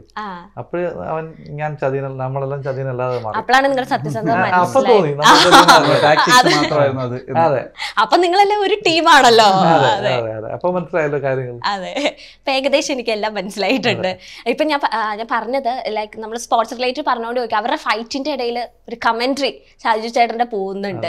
അത് അങ്ങനെ കൊണ്ടുവരാൻ കാരണം എന്താണ്? അങ്ങനെ സ്ക്രിപ്റ്റിൽ തന്നെ ഉണ്ടായിരുന്നു? നിങ്ങൾ സ്ക്രിപ്റ്റ് എഴുതുമ്പോ തന്നെ അങ്ങനെ ഒരു കമന്ററി കൊണ്ടുവരാൻ പ്ലാൻ ചെയ്തിരുന്നു? പോസ്റ്റ് മ്യൂസിക് ചെയ്യുന്ന സമയത്ത് ലാസ്റ്റ് ഫൈറ്റിൽ നമ്മളൊരു പോയിന്റിൽ നമ്മളൊരു സാധനം വെച്ച് നോക്കിയായിരുന്നു. ഒരു കമന്ററി ഇതുപോലെ ഒരു അടിയുടെ ഇടയിൽ കൊടുക്കാൻ വേണ്ടിയിട്ട് ഒരു സീക്വൻസ്, ഒരു പാട്ടാണ്, അത് പാട്ടിനിടയിൽ വെച്ച് നോക്കിയായിരുന്നു. അപ്പൊ അത് ഭയങ്കര രസമുണ്ടായി. അപ്പൊ എനിക്ക് തോന്നി ചെമ്പസ്ഥാൻ എന്നുള്ള സാധനം. അപ്പൊ അത് വെച്ചപ്പം ഇഷ്ടപ്പെട്ടു. അപ്പം തോന്നി എന്നാൽ പിന്നെ ഇപ്പുറത്ത് വെച്ച് നോക്കിയാലോ എന്ന് വെച്ചിട്ട് ഞാൻ അവിടുന്ന് കുറെ സൗണ്ട്സ് എടുത്തിട്ട് ഇപ്പുറത്ത് വെച്ച് നോക്കിയപ്പോൾ ഇപ്പോഴും കുഴപ്പമില്ല. അപ്പോൾ മനസ്സിലായി കുറച്ചുകൂടെ നല്ല വൃത്തിയുള്ള ഡയലോഗ്സ് പുതിയതായിട്ട് എഴുതി പുതിയ രീതിയിൽ പ്രസന്റ് ചെയ്താൽ നമ്മുടെ സിനിമയ്ക്ക് മാച്ച് ആവുന്ന രീതിയിൽ പ്രസന്റ് ചെയ്താൽ കുറച്ചപ്പം വർക്കൗട്ട് ആവുമെന്ന് വെച്ചിട്ട് ഒരു പരീക്ഷണം പോലെ ഷൈജു രാമൻ ചേട്ടനെ വിളിച്ചു, പുള്ളി വന്നു, പുള്ളി കണ്ടു സീൻ, പുള്ളിക്ക് ഇഷ്ടപ്പെട്ടു, പുള്ളിയുടെ രീതിയിൽ സ്ക്രിപ്റ്റ് എഴുതി, നമ്മൾ നമ്മുടെ രീതിയിലൊരു ഐഡിയ ഉണ്ടാക്കി, എന്നിട്ട് നമ്മൾ ഒരുമിച്ചിരുന്ന് ആ സ്ക്രിപ്റ്റ് ഫൈനലൈസ് ചെയ്തു, എന്നിട്ട് നമ്മൾ പറയിപ്പിച്ചു. അപ്പൊ എല്ലാത്തിനും പുള്ളി ഒരു 3-4 ഓപ്ഷൻ പറയും. പുള്ളി തുടങ്ങിയ പിന്നെ നിർത്തില്ല. പുള്ളി ഉച്ചയ്ക്ക് തുടങ്ങിയിട്ട് രാത്രി 11 മണിവരെയും പുള്ളി ഡബ് ചെയ്തു. വെച്ചാൽ പുള്ളി ഇഷ്ടം പോലെ ഓപ്ഷൻസിന്റെ ബഹളമാണ്. എല്ലാ സീനിനും ഒരു 4-5 ഓപ്ഷൻസ് ഉണ്ട്. ഭയങ്കര ചിരിക്കുന്ന ഓപ്ഷനും ഉണ്ട്. അപ്പൊ ഇത് ഭയങ്കര ചിരിക്കുന്നതൊക്കെ ഞാൻ എടുത്തിട്ടില്ല കുറെയൊക്കെ. അപ്പൊ നമ്മൾ അതിന് ഇഷ്ടമുള്ളത് മാത്രം എടുത്ത് പ്ലേസ് ചെയ്യുന്ന ഒരു പരിപാടിയാണ്. ഇന്നലെ ഷൈജു ചേട്ടനെ ഞാൻ ഇന്റർവ്യൂ ചെയ്തത്. അപ്പൊ ചേട്ടൻ പറഞ്ഞു ലൈക്ക് നമ്മൾ ഡബ് ചെയ്യുമ്പോഴത്തേനും ഓരോ പ്രാവശ്യം ചെയ്യുമ്പോഴത്തേനും വേറെ വേറെ സെന്റൻസുകളാണ്. അതെ അതെ, ഓരോ രീതി പറയാം. കാരണം ആ ഒരു എക്സ്പീരിയൻസ് ഉള്ളത് കൊണ്ട് പല സമയത്ത് പല ഇംപ്രവൈസേഷൻ ആണ് കൊണ്ടുവരുന്നത്. അപ്പൊ അത് കുറച്ച് ഡിഫിക്കൽട്ടായിട്ട് തോന്നി. കാരണം ഓരോ പ്രാവശ്യം ഇങ്ങനെ കാണുമ്പോഴത്തേനും സീൻ കാണുമ്പോൾ അതെനിക്ക് കുറെ ഒരു 1.5 മണിക്കൂർ പുള്ളി ഡബ് ചെയ്തിട്ടുണ്ട്. അപ്പൊ ആ കണ്ടന്റ് മൊത്തം എടുത്തിട്ട് സ്റ്റുഡിയോ കൊണ്ടുവരുന്ന നമ്മള് മ്യൂസിക്കിന്റെ അവിടെ പോയിരുന്നിട്ട് ഇന്ന് ഹാൻഡ് പിക്ക് ചെയ്യുന്നതാണ് പരിപാടി. അത് തന്നെ കുറെ സമയം പോയിട്ടുണ്ട്. സിങ്കാക്കി എടുക്കാനായിട്ട് അല്ലേ? ഏതൊക്കെ വയ്ക്കണം തീരുമാനിക്കാൻ കുറെ സമയം പോയിട്ടുണ്ട്. കുറെ ഓപ്ഷൻസ് വരുമ്പോ നമുക്കും കൺഫ്യൂഷൻ ഏതായിരിക്കും സ്യൂട്ട് ആവണേ. അപ്പൊ ആദ്യത്തെ റൗണ്ട് കേട്ടപ്പോൾ പലർക്കും അത് കുഴപ്പമില്ല എന്നേ തോന്നിയിട്ടുള്ളൂ. വെച്ച ഓപ്ഷൻസ് ഒന്നും കറക്റ്റ് ആണ്. പിന്നെ രണ്ടാമത് നമ്മൾ വീണ്ടും റീവർക്ക് ചെയ്ത് പുതിയ ഓപ്ഷൻസ് വെച്ച് തുടങ്ങി. അപ്പൊ ഓപ്ഷൻസ് മാറ്റിയപ്പോ ഇപ്പൊ കാണുന്ന സാധനം എല്ലാവർക്കും പിന്നെ വർക്ക്ഔട്ടായി. കാരണം ആ സീൻ കണ്ടുകൊണ്ടിരിക്കുമ്പോ നമ്മളുടെ എല്ലാരും ഒന്ന് മൗത്തൊന്ന് എങ്ങനെയായിരുന്നു അവർ കമന്ററിയും അവരുടെ ആ ഒരു ഫൈറ്റും രണ്ടും കൂടെ കാണുമ്പോ ഞാനൊക്കെ എങ്ങനെയായിരുന്നു ഇരുന്നത്, ഇത് എന്തായിരിക്കും അവസരം. അതെ, ഓഡിയൻസിന് ആ ശബ്ദം കേൾക്കുമ്പോ തന്നെ ഒരു ആരവം പോലെയാണ്. തിയേറ്ററിൽ ഇരുന്ന് അത്രയും സൗണ്ട് സിസ്റ്റത്തിൽ കേൾക്കുമ്പോ തന്നെ. അപ്പൊ അതൊരു അടിപൊളി ഒരു ഇമ്പാക്റ്റ് ആയിരുന്നു ഓഡിയൻസിന്റെ ഇടയിൽ. എനിക്ക് തോന്നുന്നു അടുത്ത് ഇനി വൈറലാകാൻ പോകുന്നതും ആ ഒരു കമന്ററി ആയിരിക്കും. ഇന്നലെ ഷൈജു ചേട്ടനോട് പറഞ്ഞു ലൈക്ക് മെസ്സി റൊണാൾഡോയുടെ ആ ഒരു കമന്ററിക്ക് ശേഷം ഇനി ഇതായിരിക്കും വൈറലാകാൻ പോകുന്നത്. ആൻഡ് ഞാൻ ഇപ്പൊ ജയയിൽ പറയുവാണെങ്കിൽ തന്നെ ജയയുടെ അതൊരു സ്കില്ലാണ് നിങ്ങൾ അവിടെ ഡെവലപ്പ് ചെയ്ത് കാണിച്ചത് അല്ലെ? ഒരു കുംഫാണോ കരാട്ടയാണോ ലൈക്ക് തൈക്കോണ്ട രീതിയിലുള്ള ഒരു സ്കിൽ. ആ ഒരു സ്കില്ല് അങ്ങനെ ജയയുടെ ക്യാരക്ടറിലേക്ക് പ്ലേസ് ചെയ്യാം. ആ ഒരു ത്രെഡ് എങ്ങനെ കിട്ടിയത്? നമുക്ക് സിനിമയുള്ള ആദ്യ ത്രെഡ് എന്റെ ആണോ? ഓ, അതായിരുന്നു ആദ്യ ത്രെഡ്. അതാണ് സിനിമ. ഈ ഹേ എന്ന് പറഞ്ഞ അതിലൊരു ലെഗ് ഇങ്ങനെ റേസ് ചെയ്ത് അത് ഞാൻ പെട്ടെന്ന് ശ്രദ്ധിച്ചില്ല കേട്ടോ. കൊറേ കഴിഞ്ഞപ്പോഴാണ് ഓക്കെ സംതിങ് അത് പെട്ടെന്ന് ഞാൻ നോട്ടീസ് ചെയ്തില്ല. ഫിലിമിന് മുമ്പുള്ള ഇന്റർവ്യൂസിലൊക്കെ അത് ചോദിച്ചിട്ടുണ്ടായിരുന്നു, ഒരു സാനിറ്റൈസർ ആണെന്നൊക്കെ പറഞ്ഞ. അതെ അതെ അതെ, ഞാൻ ആ ഇന്റർവ്യൂസിന് കഴിഞ്ഞതിന് ശേഷമാണ് ഓക്കെ ഇതൊരു ലെഗ് ആണല്ലോ ആ കാണിച്ചേക്കുന്നത് എനിക്ക് മനസ്സിലായി. അതായിരുന്നു ആദ്യത്തെ ത്രെഡ് മനസ്സിലുണ്ടായിരുന്നത്. മുതുകില് ഫസ്റ്റ് ത്രെഡ് ആ ഉമ്മ വയ്ക്കുന്ന സീനാണ്. അന്താക്ഷരി ഫസ്റ്റ് ത്രെഡ് ആ ക്ലൈമാക്സിലെ ആ സീനാണ്. അപ്പൊ അതുപോലെ എനിക്കൊരു ത്രെഡ് കിട്ടുക എന്നുള്ളതാണ് ഏറ്റവും വലിയ ഒരു സീൻ. ഭയങ്കര ഇൻട്രസ്റ്റിംഗ് ആയിട്ട് സീൻ കിട്ടുക എന്നുള്ളതാണ് വലിയ കാര്യം. അപ്പം ഇതുപോലെ എനിക്ക് അപ്പോഴാണ് ഒരു സിനിമ ആവുന്നുള്ള എനിക്ക് തോന്നുന്നത്. അല്ലെങ്കിൽ ഞാനൊരു കഥ ഉണ്ടാക്കാറില്ല ഒരിക്കലും. എവിടുന്ന ഒരു സാധനത്തിൽ എനിക്ക് ഒരു ഹുക്ക് വരും. ആ ഹുക്കിൽ നിന്ന് പിന്നെ ഞാൻ ബാക്കി സിനിമ ഡെവലപ്പ് ചെയ്യാണ് ചെയ്യുന്നത്. ആ ഹുക്ക് വരാൻ കാരണം എന്താണ്? അതിങ്ങനെ വരും. ഒരു ചവിട്ട് ആയിരുന്നു ഫസ്റ്റ് പ്ലാൻ ചെയ്തത്. ചവിട്ട് എവിടെ കിട്ടിയിട്ടുണ്ട്, നല്ല രീതിയില്ല കിട്ടാനുള്ള അവസരം ഉണ്ടാക്കിയിട്ടില്ല. അത് നമുക്ക് ഇൻട്രോയിൽ പഞ്ചായത്ത് നമ്മള് ഇൻട്രോയിലായിരുന്നു ആദ്യം ആ ചവിട്ട്. പിന്നെ നമ്മളത് പിന്നെ അത്രയും നേരം ആളുകൾ ബോറടിക്കുമെന്ന് വെച്ചിട്ട് പിന്നെ കണ്ടന്റ് മാറ്റി തുടങ്ങിയപ്പോൾ അത് കുറച്ചുകൂടി നേരത്തെ എത്തിക്കാറ്. 30 മിനിറ്റ് നമുക്ക് എഴുതുന്ന സമയത്ത് ആ ചവിട്ടിന് ശേഷമുള്ള രാജേഷിന്റെ കുറെ സംഭവങ്ങളുണ്ടല്ലോ പുറത്ത് പറയാൻ പറ്റുന്ന. എഴുതുന്ന സമയത്ത് ഭയങ്കര ഇഷ്ടപ്പെട്ട ഒരു സംഭവം. അത് ഇന്റർവെല്ലിന് ശേഷം വരുന്ന സീനായിട്ടായിരുന്നു ആദ്യം. അല്ല, ഇപ്പൊ ഈ രാജേഷിന്റെ കേസ് എടുക്കുകയാണെങ്കിൽ തന്നെ രാജേഷ് ലൈക്ക് ഒരു ക്യാരിങ് അങ്ങനെ ആക്കാമെന്ന് അതൊരു റിവെഞ്ച് ആണ്. അപ്പോഴും ആളുടെ മനസ്സ് അലിയുന്നില്ല. ഞാൻ അത് പ്രതീക്ഷിച്ചിരുന്നു. ഒരു നിമിഷമെങ്കിലും മാറ്റി ചിന്തിക്കും, കുറച്ച് അലിവ് വരും. അപ്പോഴും ആളുടെ ആ ഒരു ക്യാരക്ടർ മാറുകയാണെങ്കിൽ നമുക്ക് സിനിമയിൽ മാത്രമേ മാറാൻ പറ്റൂ. ഒരാളുടെ സ്വഭാവം മാറാൻ പറ്റില്ല. പ്രത്യേകിച്ച് ഒരു 10, 28, 30 വയസ്സ് വരെയൊക്കെ ജീവിച്ച ഒരാള് പെട്ടെന്നൊരു സുപ്രാത്തിലൊരു കുറച്ച് ഡിപ്രഷൻ വന്നില്ല, കുറച്ച് ജീവിതം കുറച്ച് ഫേസ് ചെയ്യുന്ന പറഞ്ഞിട്ട് പെട്ടെന്ന് മാറണമെന്നില്ല. അങ്ങനെ മാറിക്കഴിഞ്ഞാൽ പിന്നെ ഈ പറഞ്ഞ ഒന്നിക്കുന്നതിന്റെ പരിപാടിയിലോട്ട് വരും. അതല്ല അങ്ങനെ ഒരാളെ മാറ്റാൻ വേണ്ടിയിട്ട് ഇപ്പൊ കുറെ പേര് പറയുന്നുണ്ട് അയാൾക്ക് ചിലപ്പോൾ മെന്റലി ആൾക്ക് അറിയാത്തോണ്ടായിരിക്കാം അയാളെ ഹെൽപ്പ് ചെയ്യണമെന്ന് പറയുന്നത്. അപ്പൊ അങ്ങനെ നന്നാക്കാൻ വേണ്ടിയിട്ടാണോ കല്യാണം കഴിപ്പിക്കേണ്ടത്? ആദ്യമേ വീട്ടുകാരാണ് അയാളെ നന്നാക്കേണ്ടത്. അല്ലാതെ കല്യാണം കഴിച്ചാലത് പറയാണ്ട് കല്യാണം കഴിയുമ്പോൾ അതൊക്കെ മാറും എന്ന് പറയില്ലേ, അമ്മയും പറഞ്ഞു. അങ്ങനെ കല്യാണം കഴിപ്പിച്ചാണ് അസുഖങ്ങൾ മാറ്റേണ്ടതെന്നുള്ള ക്വസ്റ്റ്യൻ എനിക്കുണ്ട്. അപ്പൊ അതുകൊണ്ടാണ് അങ്ങനെ തന്നെ വെച്ചത്. ഇയാളിന് മാറില്ല, ഇനി എന്ത് ചെയ്താലും മാറില്ല. അതാണ് നമ്മൾ ആദ്യത്തെ ഒരു കോംപ്രമൈസ് കഴിഞ്ഞിട്ട് വീണ്ടും ഇയാൾ പഴയ ട്രാക്കിലോട്ട് എത്തിക്കുന്നത്. നമ്മളൊരു ലൈഫിൽ ഇങ്ങനത്തെ ഒരു പ്രശ്നം ഉണ്ടായി, ഒരു പെൺകുട്ടി അങ്ങനെ അത് സംസാരമായി കോംപ്രമൈസ് ആയി, ഇനി അത് ഉണ്ടാവില്ല എന്ന് പറഞ്ഞാലും ഇയാളുടെ സ്വഭാവം കൊണ്ട് അത് ഇനി ഭാവിയിൽ ഉണ്ടാവും എന്നുള്ള കാര്യം ഉറപ്പാണ്. അപ്പം ഒരവസരം കൂടെ കൊടുത്തു. അത് നടന്നില്ല, വർക്കൗട്ടായില്ലെങ്കിൽ പിന്നെ അടുത്ത വഴി കോടതിയിലോട്ട് പോകുന്നുള്ളത് തന്നെയാണ്. അങ്ങനെയാണ് നമ്മൾ സിനിമ പ്ലേസ് ചെയ്തിരിക്കുന്നത്. ഞാൻ ആ ഒരു അവസരം കൊടുത്തപ്പോൾ ഞാൻ ഓർത്തു രാജേഷ് നല്ലതായിരിക്കും, മാറുമായിരിക്കും എന്നൊക്കെ പ്രതീക്ഷിച്ചു. പക്ഷേ 30 വയസ്സ് വരെയൊക്കെ നമ്മൾ ജീവിച്ചിട്ട് നമ്മൾ പെട്ടെന്ന് ഒരു സുപ്രഭാതത്തിൽ മാറുക എന്ന് പറഞ്ഞാൽ ഭയങ്കര പാടായിരിക്കും. അത് അയാളെ കുറ്റം പറയാൻ പറ്റില്ല.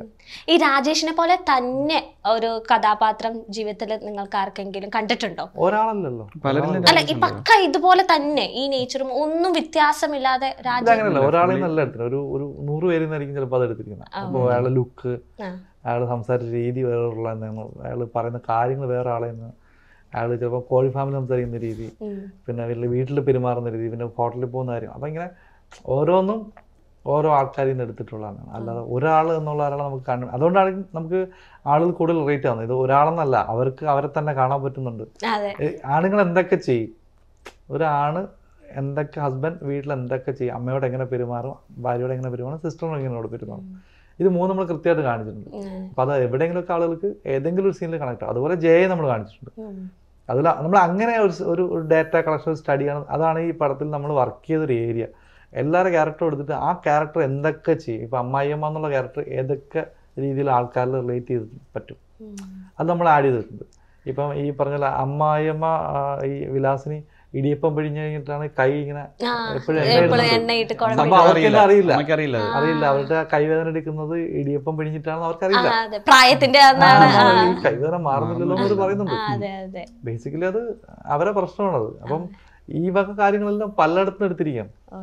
അപ്പം മുളക് ഉണക്കുന്ന സീനുകൾ, അല്ലെങ്കിൽ അങ്ങനെ അങ്ങനെ നമ്മൾ ഓരോന്നും എടുത്തെടുത്ത് ആഡ് ചെയ്ത് കൊണ്ടുവന്നിട്ട് ഇപ്പൊ സീലിൽ കാണുന്ന സാധനം, ഇപ്പൊ അമ്മായിയമ്മ മരുമാളെ കുറ്റം പറയുന്ന സീനിൽ ഇവർ ഭയങ്കര ആസ്വദിച്ച് ചിരിച്ചാണ് അവർ കാണുന്നത്. സെയിം വീട്ടിൽ ആ സംഭവം നടക്കുന്നത്, ആ സെയിം സാധനം വന്നപ്പോ അവർ ചിരിച്ചോണ്ടിരിക്കണം, നല്ലതാണെന്നുള്ള രീതിയിൽ സംസാരിക്കുന്നുണ്ട്, ചിരിക്കുന്നുണ്ട്. അപ്പൊ ഇത് പലർക്കും അത് റിലേറ്റ് ആവും. അപ്പൊ ഓരോ ക്യാരക്ടറിനും ഒരു കുറെ ആൾക്കാരുടെ ഒരു ബ്ലെൻഡ് ഉണ്ട്. ഇതിപ്പോ ഈ ഒരു സ്ക്രിപ്റ്റ് ആയിട്ട് കുറെ നടന്നിട്ടുണ്ട്. അപ്പൊ കുറെ പേരൊക്കെ റിജക്ട് ചെയ്തിട്ടുണ്ട് എന്ന് പറഞ്ഞു. ഈ റിജക്ട് ചെയ്ത ആരെങ്കിലും ഇപ്പൊ വിളിച്ച് അഭിനന്ദ വാക്കുകൾ പറയാറുണ്ടോ? അല്ല, അങ്ങനെയല്ല, പറയാറുണ്ട്. ചിലരൊക്കെ പറയും. ഇപ്പൊ അന്താക്ഷരി റിജക്ട് ചെയ്ത ആൾക്കാർ പറയാറുണ്ട്, അയ്യോ ഞാനത് ഇന്നലെ ഒരാൾ വിളിച്ച് പറഞ്ഞു. ഇങ്ങനെ ഒരു പ്രൊഡ്യൂസർ പറയാറുണ്ട്, ആക്ടേഴ്സും പറയാറുണ്ട്. അന്താക്ഷരി കുറച്ചുകൂടി ഇപ്പൊ ഇതിലങ്ങനെ പറഞ്ഞു വന്നിട്ടില്ല. ഇതില് അവർക്ക് എന്തോ 2-3 പേരൊക്കെ ഇപ്പൊ സമയമായി വരുന്നേ ഉള്ളൂമായിരിക്കും. അന്താക്ഷരി എനിക്ക് അങ്ങനത്തെ എല്ലാവരും ഓൾമോസ്റ്റ് ഒരാളൊഴികെ ബാക്കി എല്ലാവരും വിളിച്ച് സോറി പറഞ്ഞായിരുന്നു. ഒരാൾ മാത്രം പറഞ്ഞില്ല, അയാൾ പറയില്ല, ഉറപ്പാണ്, അത്രേ ഉള്ളൂ. ഇതിലിനി വരും ഉറപ്പായിട്ടും, ദൈവമേ നമുക്ക് ചെയ്താൽ മതിയായിരുന്നു എന്ന്. അതെ, അല്ല അങ്ങനെയല്ല, അത് അവർക്ക് കണക്ട് ആയില്ലെന്നേ പറയാൻ പറ്റുള്ളൂ. അല്ലാതെ അവരെ കുറ്റപ്പെടുത്താൻ പൊസിഷൻ, അവരുടെ സിനിമ, അവർ കാണുന്ന സിനിമകൾ, ഇപ്പൊ അവര് ചെയ്തുകൊണ്ടിരിക്കുന്ന സിനിമ, ഇനി അവർക്ക് ചെയ്യാൻ ആഗ്രഹമുള്ള സിനിമയൊക്കെ വേറെ ആയിരിക്കാം. ഇപ്പൊ ഞാൻ പെട്ടെന്ന് എന്ന് പറയുമ്പോൾ ചിലപ്പോൾ അവർക്ക് കണക്ട് ചെയ്യണമെന്നില്ല. പക്ഷെ ചിലർ അങ്ങനെ നോ പറയുന്നവർ ഓക്കെ, കുഴപ്പമില്ല, എനിക്ക് താല്പര്യമില്ല, ഇഷ്ടമല്ല, എനിക്ക് കണക്ട് ആയില്ലെന്ന് പറഞ്ഞാൽ കുഴപ്പമില്ല. പക്ഷെ ചിലർ ചെയ്യാമെന്ന് പറഞ്ഞിട്ട് നമ്മളെ നടത്തിക്കുകയും അല്ലെങ്കിൽ നമ്മളോട് ഫുൾ നിന്ന പടം അനൗൺസ്മെന്റിൽ ഷൂട്ടിനോട് എത്തിയിട്ട് ലാസ്റ്റ് മിനിറ്റിൽ ഈ പറയുന്ന ടൈറ്റാനിക്കിൽ നിന്ന് കപ്പലെടുത്ത് മാറ്റണം എന്ന് പറഞ്ഞ അന്താക്ഷരി പാട്ടെടുത്ത് മാറ്റണമെന്നവരോ പറഞ്ഞ ആൾക്കാരുണ്ട്. അപ്പൊ അവിടുന്ന് ഞാൻ ഇറങ്ങി വന്നിട്ടുണ്ട്. അപ്പൊ അങ്ങനെയുള്ളവരെ ഒരു രീതിയിൽ അക്സെപ്റ്റ് ചെയ്യാൻ പറ്റില്ല. കാര്യം അത് അനാവശ്യമായിട്ടുള്ള ഇടപെടലിനായിട്ട് എനിക്ക് തോന്നാറുള്ളൂ. കാര്യം നിങ്ങൾ കഥ കേട്ടു, സ്ക്രിപ്റ്റ് വായിച്ചു, സ്ക്രിപ്റ്റ് 3 പ്രാവശ്യം വായിച്ചു, സ്ക്രിപ്റ്റ് വായിച്ചിട്ട് കെട്ടിപ്പിടിച്ച് ഉമ്മ എന്ന ആളാണ്. അപ്പൊ പിന്നെ എന്നിട്ട് നിങ്ങളത് വീണ്ടും ലാസ്റ്റ് മിനിറ്റിൽ വീണ്ടും ഫ്ലിപ്പ് ആവാൻ പാടില്ല. സിനിമ തുടങ്ങുന്നതിന് തൊട്ട് മുമ്പ് നിങ്ങൾ ഫ്ലിപ്പ് ആവാൻ പാടില്ല. നിങ്ങൾ നേരത്തെ ഒരുപാട് സമയം ഉണ്ടായിരുന്നല്ലോ, എഗ്രിമെന്റ് എഴുതുന്ന സമയത്ത്, അഡ്വാൻസ് മേടിക്കുന്ന സമയത്ത് സ്ക്രിപ്റ്റ് 2 പ്രാവശ്യം ഫുൾ നരേറ്റ് ചെയ്തിട്ടുണ്ട് ആളടുത്ത്. അതുപോലെ സ്ക്രിപ്റ്റ് വായിച്ചിട്ട് ഗൂസ് ബംസ് എന്ന് പറഞ്ഞ ആളാണ്. എന്നിട്ട് അപ്പം അങ്ങനെ മാറുന്ന ആൾക്കാരുണ്ട്. പക്ഷെ അത് നമുക്ക് ആക്സെപ്റ്റ് ചെയ്യാൻ പറ്റുന്നില്ല. ബാക്കിയുള്ളവർ നമുക്ക് കഥ കണക്ട് ആയില്ലെന്ന് പറഞ്ഞാൽ സിമ്പിൾ, അത് അവരുടെ ലൈഫ് സ്റ്റൈൽ, അവർ ചെയ്യുന്ന സിനിമകളുടെ മൂഡൊക്കെ അനുസരിച്ചിട്ട് പറയാം. അവരെ നമുക്ക് തെറ്റ് പറയാൻ പറ്റില്ല. പക്ഷെ ഞാൻ എൻ്റെ കാര്യമല്ല, പലരുടെയും ഞാൻ പടം ലാസ്റ്റ് മിനിറ്റ് മാറുന്ന ആൾക്കാരെ കണ്ടിട്ടുണ്ട്, പ്രൊഡ്യൂസേഴ്സിനും ആക്ട് ചെയ്യുന്നത്. അപ്പോൾ അത് നമ്മൾ 2 വർഷം 3 വർഷം ഇന്ന് വർക്ക് ചെയ്ത സാധനത്തിലൊരു സാധനം അടുപ്പിച്ചെത്തുമ്പോൾ ഉണ്ടാകുന്ന ബുദ്ധിമുട്ട്, പലരും ഭയങ്കര മെൻ്റൽ ട്രോമയിൽ പോകുന്നുണ്ട്, പല ഡയറക്ടേഴ്സും റൈറ്റേഴ്സും. അപ്പോൾ അത് എനിക്ക് ഭയങ്കര ഒരു വിഷമം വരുന്ന കാര്യമാണ്. ഇപ്പം ഈ ജയജയിൽ പക്ഷെ അങ്ങനെ ഒരു ബുദ്ധിമുട്ട് എനിക്ക് വന്നിട്ടില്ല. കണ്ടവരൊക്കെ ഓക്കെ ചെയ്യാൻ പറ്റിയിരുന്നുള്ള ഫീൽ മാത്രമേ അവർക്കുള്ളൂ. അങ്ങനെ നമ്മളെ ബുദ്ധിമുട്ടിച്ചിട്ടൊന്നുമില്ല. അപ്പൊ ഇനി അടുത്ത ഏതെങ്കിലും ത്രെഡ് മനസ്സിൽ കിടക്കുന്നുണ്ടോ? ഉണ്ട്, ഇതുപോലൊക്കെ തന്നെ സാധനങ്ങളുണ്ട്. പക്ഷെ ഇതുപോലെ ഇതിന്റെ കോപ്പി ചെയ്യുന്നതല്ല, ഇതുപോലെ ആളുകൾ നന്നാക്കണമെന്നും ഉദ്ദേശിച്ച പടമല്ല. നന്നായി പോകുന്നു. ഇപ്പം പറയും എല്ലാവരും ഇവർക്ക് സാരോപദേശം എടുത്ത് നമ്മളെ ക്ലാസ് എടുക്കാൻ വരികയാണെന്ന് നോക്കി. അപ്പം ഇതങ്ങനെ എടുത്ത ഒരു പടമല്ല, ഇത് ആളുകൾ എൻജോയ് ചെയ്യാൻ വേണ്ടി എടുത്ത. അങ്ങനെ ആൾക്കാർക്ക് അങ്ങനെ തോന്നിയില്ല, ഇങ്ങനെ അടിച്ച് അമർത്തപ്പെടുന്ന രീതിയിലല്ല. പക്ഷെ നിങ്ങൾ നല്ല രീതിയിലാണ് ആ സ്റ്റോറി കൺവേ ചെയ്തേക്കുന്നത്. ചിലപ്പോൾ അതുകൊണ്ടായിരിക്കും, കാരണം പലർക്കും അക്സെപ്റ്റ് ചെയ്യാനായിട്ട് തോന്നിയിട്ടുണ്ട്. അങ്ങനെ ആരെയും കുറ്റപ്പെടുത്തുന്ന രീതിയിൽ അങ്ങനെ നിങ്ങൾ പോർട്രേറ്റ് ചെയ്തിട്ടില്ല. ചിലപ്പോൾ അതായിരിക്കും ഈ ഒരു പടത്തിന്റെ വിജയം എന്ന് പറയാനും കാരണം അതായിരിക്കും. നമ്മൾ ഇനി ചെയ്യുന്നതിലും ഇങ്ങനത്തെ നമ്മൾ അധികം ഇതിപ്പോൾ ഒരുപാട് ഡിസ്കസ് ചെയ്ത സബ്ജക്റ്റ് ആയിരുന്നു. ഇനി അധികം ഡിസ്കസ് ചെയ്യാത്ത 1-2 സബ്ജക്റ്റിൽ ഒരു പൊളിറ്റിക്സുകൾ 1-2 പൊളിറ്റിക്സുകൾ അധികം ഡിസ്കസ് ചെയ്തിട്ടില്ല. പക്ഷെ അത് ചിലപ്പോൾ അത് റോങ് ആയിട്ട് വരാം, ചിലപ്പോൾ അത് നന്നായിട്ട് വരാം. പക്ഷെ അത് ഇതേപോലെ കോമഡിയുടെ രീതിയിൽ ഫാമിലിയായിട്ട് ഇൻക്ലൂഡ് ചെയ്ത് ചെയ്യണമെന്ന് ആഗ്രഹമുണ്ട്. സർക്കാസം പക്ഷെ അത് ഇതിന്റെ ഒരു ഫ്ലേവർ ആയിരിക്കില്ല, ചിലപ്പോൾ ഇത്രയും എന്റർടൈനിങ് ആയിരിക്കാൻ വഴിയില്ല. ചിലപ്പം ഈ പറഞ്ഞ പോലെ ഇത് എവിടെയൊക്കെ എത്തി, പക്ഷെ അത് എത്തണമെന്നില്ല, അത് ഇത്രയും ഭീകര പൊളിറ്റിക്സ് ഒന്നും ആയിരിക്കില്ല. അപ്പം നോക്കി പതുക്കെ ചെയ്യാം എന്നുള്ളതാണ്, അല്ലാതെ ഇതിന്റെ ചോട് പിടിച്ച് ചെയ്യണമെന്ന് ഇനി നിർബന്ധമില്ല. അല്ല, ഇത് നമ്മൾ കോമഡിക്ക് വേണ്ടിയിട്ട് അങ്ങനെ അല്ലെങ്കിൽ സർക്കാസം അങ്ങനെ അതിന് വേണ്ടിയിട്ട് ചെയ്തതല്ല, അത് ഓട്ടോമാറ്റിക്കലി അങ്ങനെ വന്നില്ല. ഇപ്പം നമ്മുടെ സ്ലാങ് ആയാലും കൊല്ലം ആ ഒരു കൊട്ടിയത്തെ സ്ഥലത്തെ സ്ലാങ് വെച്ചാണ് പിടിച്ചിരിക്കുന്നത്. അപ്പം അവിടുത്തെ ഒരു സംസാരിച്ചത് അല്ലെങ്കിൽ ഇപ്പം നമ്മൾ അത് ബോർഡർ സ്ലാങ് ആണ്. അപ്പം നമ്മുടെ എൻ്റെ സ്ഥലം പള്ളിക്കലാണ്, പള്ളിക്കലത്തെ സ്ലാങ്ങും ഏകദേശം അത് വെച്ചിട്ടാണ് നമ്മൾ ഈ ഫിലിമിൽ പിടിച്ചിരിക്കുന്നത്. അപ്പോൾ അവരുടെ സ്ലാങ് ആ സ്ലാങ്ങിൽ തന്നെ ഒരു നർമ്മമുണ്ട്. അപ്പം അവർ സർക്കാസ് രീതിയിൽ സംസാരിക്കുന്ന ആൾക്കാരാണ് അവിടെ ഉള്ളത്. അപ്പം അത് വന്ദനത്തിലെ കറക്റ്റ് വന്ദനത്തിലെ ആ ഒരു സ്ലാങ് ആണ് ചുമ്മാരിയുടെ അങ്ങനെ പറയുന്നത്. അപ്പം അതിൽ തന്നെ ഒരു രസമുണ്ട്, കേൾക്കാൻ ഒരു രസമുണ്ട്. അപ്പം അതിലാണ് ഇപ്പം അനിയണ്ണനായാലും ഇപ്പം നമ്മുടെ ജയയുടെ അച്ഛൻ സംസാരിക്കുന്നത്, രാജേഷ് നിങ്ങളെ പിന്നെ അങ്ങോട്ടൊന്നും കണ്ടില്ലല്ലോ എന്ത് പറ്റിയെന്ന് ചോദിക്കുമ്പോൾ പിന്നെ അടിയൊന്നും നടന്നില്ലല്ലോ, അത് സീരിയസ് ആയിട്ട് പറയുന്നതാണ്. പക്ഷെ ആ സിറ്റുവേഷനിൽ അത് കോമഡി ആയി, ആ സിറ്റുവേഷനും അവരെ പുള്ളി സീരിയസ്, അതാണ് അനിയണ്ണനെ സീരിയസ് ആയിട്ടാണ് സംസാരിക്കുന്നത്. എല്ലാം രാജേഷിന്റെ കാര്യങ്ങളെല്ലാം രാജേഷ് സീരിയസ് ആണ് എല്ലാത്തിലും. പക്ഷെ അതില് കൊല്ലത്തിന്റെ ഫ്ലേവർ മാത്രമല്ല, നമ്മൾ ഇതിനകത്ത് കുറെ ട്രോൾ മെറ്റീരിയൽ എടുത്തിട്ടുണ്ട്. ഉരുളുവേ, പിന്നെ പാമ്പിന്റെ അമ്മച്ചി, ഈ പാമ്പിന്റെ സീൻ ആദ്യം എഴുതുന്ന സമയത്ത് ഞാനും വിപിൻ പറയണം നമുക്ക് വർക്കൗട്ട് ആവോ എന്നുള്ള പാമ്പിന്റെ സീൻ ഒരു ഡൗട്ട് ഭയങ്കരമായിട്ടുണ്ടായിരുന്നു. അപ്പൊ നമ്മൾ ഈ സെറ്റില് ഈ വീഡിയോ ഈ അമ്മച്ചിയെ വീഡിയോ എല്ലാവരും കാണുന്നത്. അപ്പൊ ദർശന ഇത് കൊണ്ടുവന്ന് എല്ലാവരും കാണിക്കും. അപ്പോഴാണ് ഈ സീൻ ഷൂട്ട് ചെയ്യുന്ന സമയത്താണ് അത് ആ വിളി അമ്മച്ചേ വിളിപ്പിച്ചപ്പോ അത് മാറി. അപ്പോഴാണ് അമ്മ വിളിച്ചോണ്ട് ഓടുന്നത് കൗണ്ടർ. അത് കുറച്ചും കൂടെ ഭംഗിയാക്കി അമ്മയുടെ ഒരു കൗണ്ടറാണ്. അപ്പൊ ആ വിളി വന്നപ്പോഴാണ് മറ്റേ കൗണ്ടർ വന്നത്, മോനൊന്നും ചെയ്യല്ലേ പാവാണ് എന്ന് പറഞ്ഞിട്ട്. അങ്ങനെയാണത്. അതിൽ നമ്മള് മറ്റേ ലാസ്റ്റില് പറയുന്ന ഈ പ്രശ്നം ഇവിടെ തീരണം എന്നുള്ള അതൊക്കെ ഒരു വീഡിയോ പറയുന്നത്, അതൊക്കെ ഒറിജിനൽ വീഡിയോയിലുള്ളതാണ്. ഒരാൾ അടിയിട്ട് തറയിൽ വീണിട്ട് ചാടി നിന്നിട്ട് ഇതോടെ ഇതോടെ തീർത്തോന്ന് പറയുന്ന ഒരു നമ്മൾ കുറെ ചിരിച്ചിട്ടുണ്ട്. ഇത് പുള്ളി അടി മേടിച്ചിട്ട് പുള്ളി കോംപ്രമൈസ് ചെയ്യും. അപ്പൊ ഇതിന്റെ പേരിൽ വേറെ വിഷയം ഉണ്ടാവില്ലെന്ന് പുള്ളി കോംപ്രമൈസ്. അപ്പൊ അത് നമ്മൾ അതുപോലെ എടുത്തിട്ടുണ്ട്. പിന്നെ വേറെയും അങ്ങനെ കുറെ സാധനങ്ങൾ ഇപ്പം പല ഇമോഷണൽ സീക്വൻസുകളിൽ നമ്മൾ കണ്ടും കേട്ട പല സാധനങ്ങളും ആഡ് ചെയ്തിട്ടുണ്ട്. ചില നമ്മൾ അറിയാതെ അതുപോലെ സംഭവിച്ചിട്ടുണ്ട്. നമ്മൾ ഷൂട്ടെല്ലാം കഴിഞ്ഞ് വന്നപ്പോൾ പല വോയിസ് റെക്കോർഡുകളും പുറത്തു നിന്ന്, അപ്പോൾ അത് എഴുതുമ്പോൾ നമ്മൾ പറഞ്ഞ അതേ ഡയലോഗ്സ് ഇതിനകത്ത് ഉണ്ടോ നമ്മൾ കേൾക്കുകയും ചെയ്തിട്ടുണ്ട്. അപ്പൊ അങ്ങനെ എനിക്കൊന്ന് ഈ ഒരു ടൈമിൽ ഇറക്കേണ്ട ഒരു പടമായിട്ട് തന്നെയാണ് തോന്നിയത്. ഇപ്പം ഒരുപാട് ന്യൂസുകൾ ഇങ്ങനത്തെ കുറച്ച് നമ്മൾ എഴുതുമ്പോൾ ഈ ന്യൂസ് ഒന്നും വന്നു തുടങ്ങിയിട്ടില്ല. അങ്ങനത്തെ ഒരു സംഭവം വന്നു തുടങ്ങി, വിസ്മയ കേസോ ഇല്ലെങ്കിൽ അങ്ങനത്തെ കാര്യങ്ങളൊന്നും നടന്നിട്ടില്ല ഞാൻ എഴുതി തുടങ്ങുമ്പോൾ. പക്ഷെ അപ്പൊ ഇടയ്ക്ക് വെച്ച് ഞാൻ ഇതൊക്കെ അപ്പം ഇല്ലാതായി തുടങ്ങിയല്ലോ എന്ന് വിചാരിക്കുന്നിടത്താണ് ഈ വിസ്മയ കേസ് സംഭവിക്കുന്നത്. അപ്പോൾ വെച്ച് എന്നാൽ പിന്നെ അത് വിടാൻ പാടില്ല. നമുക്കത് ഭയങ്കര ഹോണ്ട് ചെയ്ത് ഭയങ്കര ട്രോമയായിരുന്നു എനിക്കും. കാര്യം ഞാൻ ആ സമയത്ത് നമ്മളിത് എഴുതുന്നുണ്ട്. അപ്പം നമുക്ക് ഭയങ്കര വിഷമമായിരുന്നു. നമ്മളിത് അനുഭവിക്കുന്നുണ്ടല്ലോ കുറച്ച് നേരമായിട്ട്. അപ്പം നമുക്കത് മനസ്സിലാവുന്നുണ്ട്. നമ്മൾ ആ പോയിന്റിലൊക്കെ നമ്മൾ എഴുതിക്കൊണ്ടിരിക്കണം അവിടെ. അപ്പം നമുക്ക് ഭയങ്കര ട്രോമ അടിച്ചു കുറച്ച് ദിവസം. അയ്യോ അത് അപ്പം നമുക്ക് ഇത് വേണം, ഇത് ചെയ്യണം, പിന്നെ വീണ്ടും കുറച്ചുകൂടെ ഒരു മുന്നോട്ട് പോകണം എന്നുള്ള ഒരു തീരുമാനത്തിൽ വീണ്ടും. ഇപ്പം നമ്മൾ കണ്ടുകൊണ്ടിരിക്കുമ്പോഴും നമ്മൾ കേട്ട ന്യൂസുകളിലെ പല മുഖങ്ങളും നമുക്കും റിലേറ്റ് ചെയ്യാൻ പറ്റുന്നുണ്ട്. ജയയുടെ ഒരു ഫേസിന്റെ എല്ലാവരും മെസ്സേജ് അയക്കുന്നത് എങ്ങനെയാണ് ഈ സീൻ. അത് നമ്മൾ കുറേ റെഫറൻസും കുറേ പേര് ചോദിച്ച അവരുടെ അനുഭവങ്ങൾ എല്ലാം വെച്ചിപ്പം ഇപ്പം ആർക്കെങ്കിലും ഏതെങ്കിലും ഒരിതെങ്കിലും കണക്ട് ആവും. ഞങ്ങൾ ഒരു തൊടുപുഴ എന്തോ തിയേറ്ററിൽ ഒരു സ്ത്രീ നമ്മൾ കാറിൽ കയറിയപ്പോൾ കൈ കയറി പിടിച്ചിട്ട് വണ്ടി മൂവ് ചെയ്യണം കൂടെ പറഞ്ഞു. ഇത് എൻ്റെ കഥയാണ്, ഞാൻ കൊല്ലത്തുള്ളതാണ്, എൻ്റെ വീട്ടിൽ ഇതേ പ്രശ്നം, ഞാൻ ഡിവോഴ്സ് വാങ്ങിക്കാൻ നിൽക്കുകയാണ് എന്ന് പറഞ്ഞ് ദർശന കൈ പിടിക്കുന്നുണ്ട്. അപ്പോൾ നമുക്കത് ഭയങ്കര അവരുടെ കണ്ണൊക്കെ നിറഞ്ഞിരിപ്പുണ്ട്. അപ്പോൾ അവർ കാറിൻ്റെ കൂടെ സ്പീഡിൽ ഓടുന്ന ഫീലാണ് അവർ അങ്ങനെ പിടിച്ചോണ്ടിരിക്കുകയാണ് അവർ. അപ്പോൾ നമ്മളിങ്ങനെ കാറ് നിർത്തി കുഴപ്പമില്ല എന്നൊക്കെ പറയുമ്പോൾ അവർ ഭയങ്കര ഇമോഷണൽ ആവുന്നുണ്ട് അവർക്ക്. അപ്പം കോമഡിയേക്കാൾ ഉപരി ഇതൊരു സർവൈവൽ എന്നൊരു ഫീൽ എല്ലാവർക്കും കിട്ടിയിട്ടുണ്ട്. അപ്പോൾ അത് നമ്മൾ ഇത്രയും പ്രതീക്ഷിച്ചില്ല. അത് അപ്പോൾ ഞാൻ ചിലപ്പോൾ ഇത് ഔട്ട്ഡേറ്റഡ് ആയി. ഇപ്പം ഇയാൾ പറഞ്ഞത് നമുക്ക് ഇങ്ങനത്തെ പെൺകുട്ടികളുണ്ടോ എന്ന് ചോദിക്കുന്ന സീൻ നമുക്കുണ്ടായിരുന്നു. കാര്യം ഞങ്ങൾ കാണുന്ന ചുറ്റിലും കുറച്ച് കുറവാണ്. ഇപ്പം ട്രിവാൻഡ്രം കൊച്ചിയിലും ഒക്കെ നിൽക്കുന്നതുകൊണ്ട് നമുക്ക് കുറച്ചുകൂടെ ഔട്ട്ലുക്കുള്ള കുറച്ചുകൂടെ ഫോർവേഡായിട്ട് ചിന്തിക്കുന്ന പാരൻസ് ഒക്കെ ഉള്ള ആൾക്കാരുടെ ഇടയിലുള്ളതുകൊണ്ട് എനിക്ക് ചിലപ്പം നാട്ടും പുറത്തൊക്കെ കിട്ടുന്നുണ്ട്. പക്ഷേ ഇത് കൊച്ചിയിലും കിട്ടുന്നുണ്ട്, ട്രിവാൻഡ്രത്തും കിട്ടുന്നുണ്ട്, അതുപോലെ എല്ലാ സ്ഥലത്തും ഒരുപോലെ കിട്ടുന്നുണ്ടെന്ന് മനസ്സിലായപ്പോൾ 80% ആൾക്കാർ ഇതിനകത്ത് ബാധിക്കപ്പെട്ടിട്ടുണ്ടെന്ന് മനസ്സിലായിട്ടുണ്ട്. എന്നെ എൻ്റെ ഒരു ആൻറ്റി വിളിച്ചിട്ട് പറഞ്ഞത് ഇത് നിങ്ങൾ കുറച്ച് നേരത്തെ ഇറക്കേണ്ട ഫിലിം ആയിരുന്നു എന്ന് പറഞ്ഞിട്ടുണ്ട്. എനിക്ക് എൻ്റെ ലൈഫ് പുള്ളിക്കാരി ഡിവോഴ്സാണ്, എൻ്റെ ലൈഫ് മാറിപ്പോയേനെ എന്ന് പറഞ്ഞു. പുള്ളിക്കാരി ഞാൻ ചവിട്ട് കൊടുത്തിട്ട് വരും എന്നാണ് ഉദ്ദേശിച്ചത്, എനിക്ക് അറിയില്ല. അങ്ങനെ അല്ല, എല്ലാവരുടെ മനസ്സിൽ ഇപ്പൊ എല്ലാ പെൺകുട്ടിയും വിവാഹം ശേഷം എന്തെങ്കിലുമൊക്കെ പ്രോബ്ലം വന്നിട്ടുണ്ടെങ്കിൽ ഒരു പോയിന്റ് ആണ് സൂയിസൈഡ്. അപ്പൊ അതിൽ നിന്ന് ഒരു ഡിഫറെന്റ് തോട്ട് കൊണ്ടുവന്നത് നിങ്ങളുടെ ഈ ഒരു മൂവിക്ക് സാധിച്ചിട്ടുണ്ട്. കാരണം സൂയിസൈഡ് മാത്രമല്ല, ഇനിയും ഉണ്ട് ഓപ്ഷൻസ്. എനിക്കതിനകത്തൊരു സീൻ നമ്മളതിനകത്ത് അധികം ശ്രദ്ധിച്ചിട്ടൊന്നും അറിയില്ല. അച്ഛൻ സംസാരിക്കുന്ന ഒരു സാധനമാണ് ഹോസ്പിറ്റലിൽ, അമ്മ സംസാരിക്കുന്ന ഒരു കരച്ചിലുണ്ട്, അമ്മ നന്നായിട്ട് നോക്കി എന്നൊക്കെ പറഞ്ഞൊരു ഒരു കഥയാണ്. അതിനേക്കാൾ എനിക്ക് ഇമോഷൻ അച്ഛൻ പറഞ്ഞു, അതായത് നീ ഡിഗ്രി കംപ്ലീറ്റ് ആയിട്ടില്ല, നീ എന്ത് ചെയ്യും. ശരിക്കും ഇവർ തന്നെയാണ് അത് കംപ്ലീറ്റ് ആക്കാൻ സമ്മതിക്കാത്തത്. അപ്പൊ നമ്മൾ എന്തൊക്കെ സ്ട്രഗിൾ വന്നാലും നമ്മുടെ പരിപാടികൾ കംപ്ലീറ്റ് ചെയ്ത് പോയില്ലെങ്കിൽ ഇവരാരും കാണില്ല, സ്വന്തം അച്ഛനമ്മ പോലും കാണില്ല എന്നുള്ളൊരു സാധനം അവിടെ കൊടുക്കുന്നുണ്ട് നമ്മൾ. ഇനിയിപ്പോ ജയന് എന്ത് ചെയ്യുന്നുള്ളത് ജയയുടെ തീരുമാനമാണ്. ഇവൻ നമ്മൾ തന്നെ ലാസ്റ്റ് മറ്റേ ഈ ആദമിന്റെ ഭാര്യയിലെ പോലെയൊക്കെ പ്ലാൻ ചെയ്തിരുന്നു.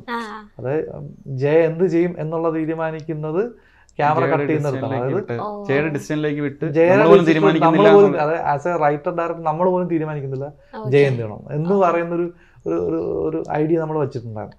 പിന്നെ അത് ഭയങ്കര അത് ഭയങ്കര അതിനകത്ത് നമ്മൾ പിന്നെ ചിലപ്പോൾ സ്ക്രീനിലോ സൗണ്ടിലോ വരേണ്ടി വരും. അപ്പൊ അത് നമുക്ക് താല്പര്യമുള്ള കാര്യമല്ല. പിന്നെ അത് ഒരു എന്താ പറയുക ലെസൺ കൊടുക്കുന്ന ഒരു സിനിമ പോലെ ആയി പോകും. പക്ഷെ എൻ്റെ അഡ്വൈസ് അതായിരുന്നു, ആരുടെ അഡ്വൈസ് എടുക്കരുത് എന്നുള്ള സാധനം ഈ സാധനമാണ്. അതായത് ക്യാരക്ടറിന് പോലും നമ്മൾ ഉണ്ടാക്കിയ ഒരു ഫിക്ഷണൽ ക്യാരക്ടർ ആണെങ്കിൽ പോലും അതെന്ത് ചെയ്യണമെന്ന് തീരുമാനം പോലും ഞാനും നാഷിദും ചേർന്ന് എടുക്കില്ല എന്ന് പറയുന്നൊരു തോട്ടിലോട്ട് നമ്മൾ എത്തിയായിരുന്നു. പക്ഷെ അത് നമ്മൾ വേണ്ടെന്ന് വെച്ചു. അപ്പം അങ്ങനെ ഒരു ക്യാരക്ടർ പോകുന്ന ഒരു സാധനമായിട്ടാണ് നമ്മളിത് കാണുന്നത്. അത് മനസ്സിലാക്കാൻ സാധിച്ചു. കാരണം നിങ്ങൾ ഓരോ സീക്വൻസ് കാണിക്കുമ്പോൾ അത് എഴുതി കാണിക്കുന്നൊന്നുമില്ല, എവിടെയാണ് ഇപ്പൊ എവിടെയാണ് അങ്ങനെ മാസ്റ്റർ ഷോട്ട് വയ്ക്കുന്നില്ല, ഈ പറഞ്ഞ വീട് റേസ് ചെയ്യുന്ന ഷോട്ടുകളില്ല, പക്ഷെ നമുക്ക് കണക്ട് ചെയ്യാൻ പറ്റുന്നുണ്ട്. ഹോസ്പിറ്റൽ റേസ് ചെയ്യുന്നില്ല, ഒരു ഷോട്ട് പോലും നമ്മൾ അതിനെ ഞാൻ ബേസിക്കലി കാണുന്ന ആളുകൾക്കൊക്കെ നമ്മളെക്കാട്ടി ബുദ്ധിയുണ്ട് എന്നുള്ള സാധനം എനിക്ക് ഭയങ്കരമായിട്ടുണ്ട്. ഏറ്റവും ബുദ്ധി പറഞ്ഞ ആൾ ഞാനായിരിക്കും. എനിക്ക് ഞാൻ ഉറപ്പിച്ചിട്ടാണ് ഞാൻ സിനിമ ചെയ്യാൻ നിൽക്കുന്നത്. അപ്പം എന്നെക്കാട്ട് കൂടുതൽ സിനിമയുടെ എക്സ്പീരിയൻസ് അവർക്കുണ്ട്. പിന്നെ ഇവർക്ക് എന്തിനാണ് നമ്മൾ സ്പൂൺ ഫീഡ് ചെയ്ത് കൊടുക്കേണ്ട കാര്യം? ഇവരെല്ലാം നല്ല ബുദ്ധിമാന്മാരാണല്ലോ. എത്ര സിനിമ കണ്ടവരാണ്? 1000 സിനിമ കണ്ട ആൾക്കാരാണല്ലോ. മിനിമം 10-500 സിനിമയെങ്കിലും അവർ കണ്ടിട്ടുണ്ടാകും, ഒരു 200 സിനിമയെങ്കിലും അവർ തിയേറ്ററിൽ കണ്ടിട്ടുണ്ടാകും. അപ്പോൾ ഇവർക്ക് വീടിൻ്റെ പെയിൻറ്റ് കണ്ടിട്ടോ അവരെ നിൽക്കുന്ന ഡ്രസ്സ് കണ്ടിട്ടോ അവർക്കറിയാം ഇതാരെ വീടാണോ. അപ്പോൾ പിന്നെ നമ്മളിനി ഇതിന് വേണ്ടി ഒരു മാസ്റ്റർ ഷോ ഇതാണ് വീട് എന്ന് പറഞ്ഞാൽ കാര്യമൊന്നുമില്ല, ആൾക്ക് കാര്യമെല്ലാം കിട്ടും. അപ്പോൾ അത് അങ്ങനെ തന്നെ ട്രീറ്റ് ചെയ്തിട്ടുണ്ട് എല്ലാ കാര്യത്തിലും. അപ്പം ഈ നരേഷൻ ബോർഡുകൾ, ഈ പറഞ്ഞ കോടതി, വക്കീൽ ഓഫീസ് ഒന്നുമില്ല, എല്ലാം ഇതൊക്കെ നമ്മൾ എടുത്തു വെച്ചിട്ടുണ്ട്. ബേസിക്കലി ഇതെല്ലാം ഫ്രണ്ട് ഷോട്ട് എടുത്തു വെച്ചിട്ടുണ്ട്, വേണമെങ്കിലും ഉപയോഗിക്കാം. പക്ഷേ സിനിമയുടെ പോക്കനുസരിച്ചിട്ട് എനിക്ക് ആർക്കും അത് മനസ്സിലായില്ലെങ്കിലും കുഴപ്പമില്ല എന്നുള്ള മൂടി തന്നെയാണ് പോയത്. അപ്പോൾ അത് യൂസ് ചെയ്തിട്ടില്ല, അത്രേ ഉള്ളൂ. അത് ആൾക്കാർക്ക് പക്ഷേ കണക്ട് ചെയ്യാനും പറ്റുന്നുണ്ടായിരുന്നു. ഇല്ല, ദാറ്റ് മീൻസ് ആ ഒരു സിനിമയിലേക്ക് അത്രയും ആഴത്തിൽ ഇറങ്ങി ചെന്നുകൊണ്ടാണ് നമുക്ക് അങ്ങനത്തെ ഒരു ആവശ്യം ഇല്ലാണ്ട് തോന്നിയത്. അല്ല, ഞാൻ ആളുകൾ ഭയങ്കര ബുദ്ധിയുള്ളവരല്ലേ. ഇനി ഇവരുടെ അടുത്ത് ഇവരെ ക്ലാസ് എടുപ്പിക്കാനോ പഠിപ്പിക്കാനോ ഒന്നും വേണ്ട. ഇപ്പം ഞാൻ പല സിനിമകൾ കാണുമ്പോഴും ഇവരെല്ലാം ഇപ്പം ഈ നായകനെ ഇൻട്രോ പോലും അവർ ഭയങ്കര ഇതിനു മുമ്പ് കണ്ട് ചിരിച്ച രീതിയിലൊക്കെ പ്ലേസ് വയ്ക്കുമ്പോൾ നമുക്ക് തോന്നും അയ്യോ മോശമായി പോലെ. നമ്മളിത് കുറെ കണ്ടതല്ലേ എന്ന് തോന്നും. ഇപ്പൊ എനിക്ക് അങ്ങനത്തെ ഒരു ക്ലീശയെന്നല്ല എന്നെ പറയണ്ട, നമ്മൾ ആളുകളുടെ ക്ഷമ പരീക്ഷിക്കുന്നതാണ് ഞാൻ പറയണത്. അത് വേണ്ട. നമ്മളിപ്പോ സ്ലോ അവര് കണ്ടതല്ലേ, ഇതൊക്കെ കണ്ടിട്ടുള്ളതല്ലേ. ഒരു കാണാത്ത കാര്യങ്ങൾ കാണിച്ചു കൊടുക്കുക എന്നുള്ളതാണ് നമ്മുടെ ജോലി.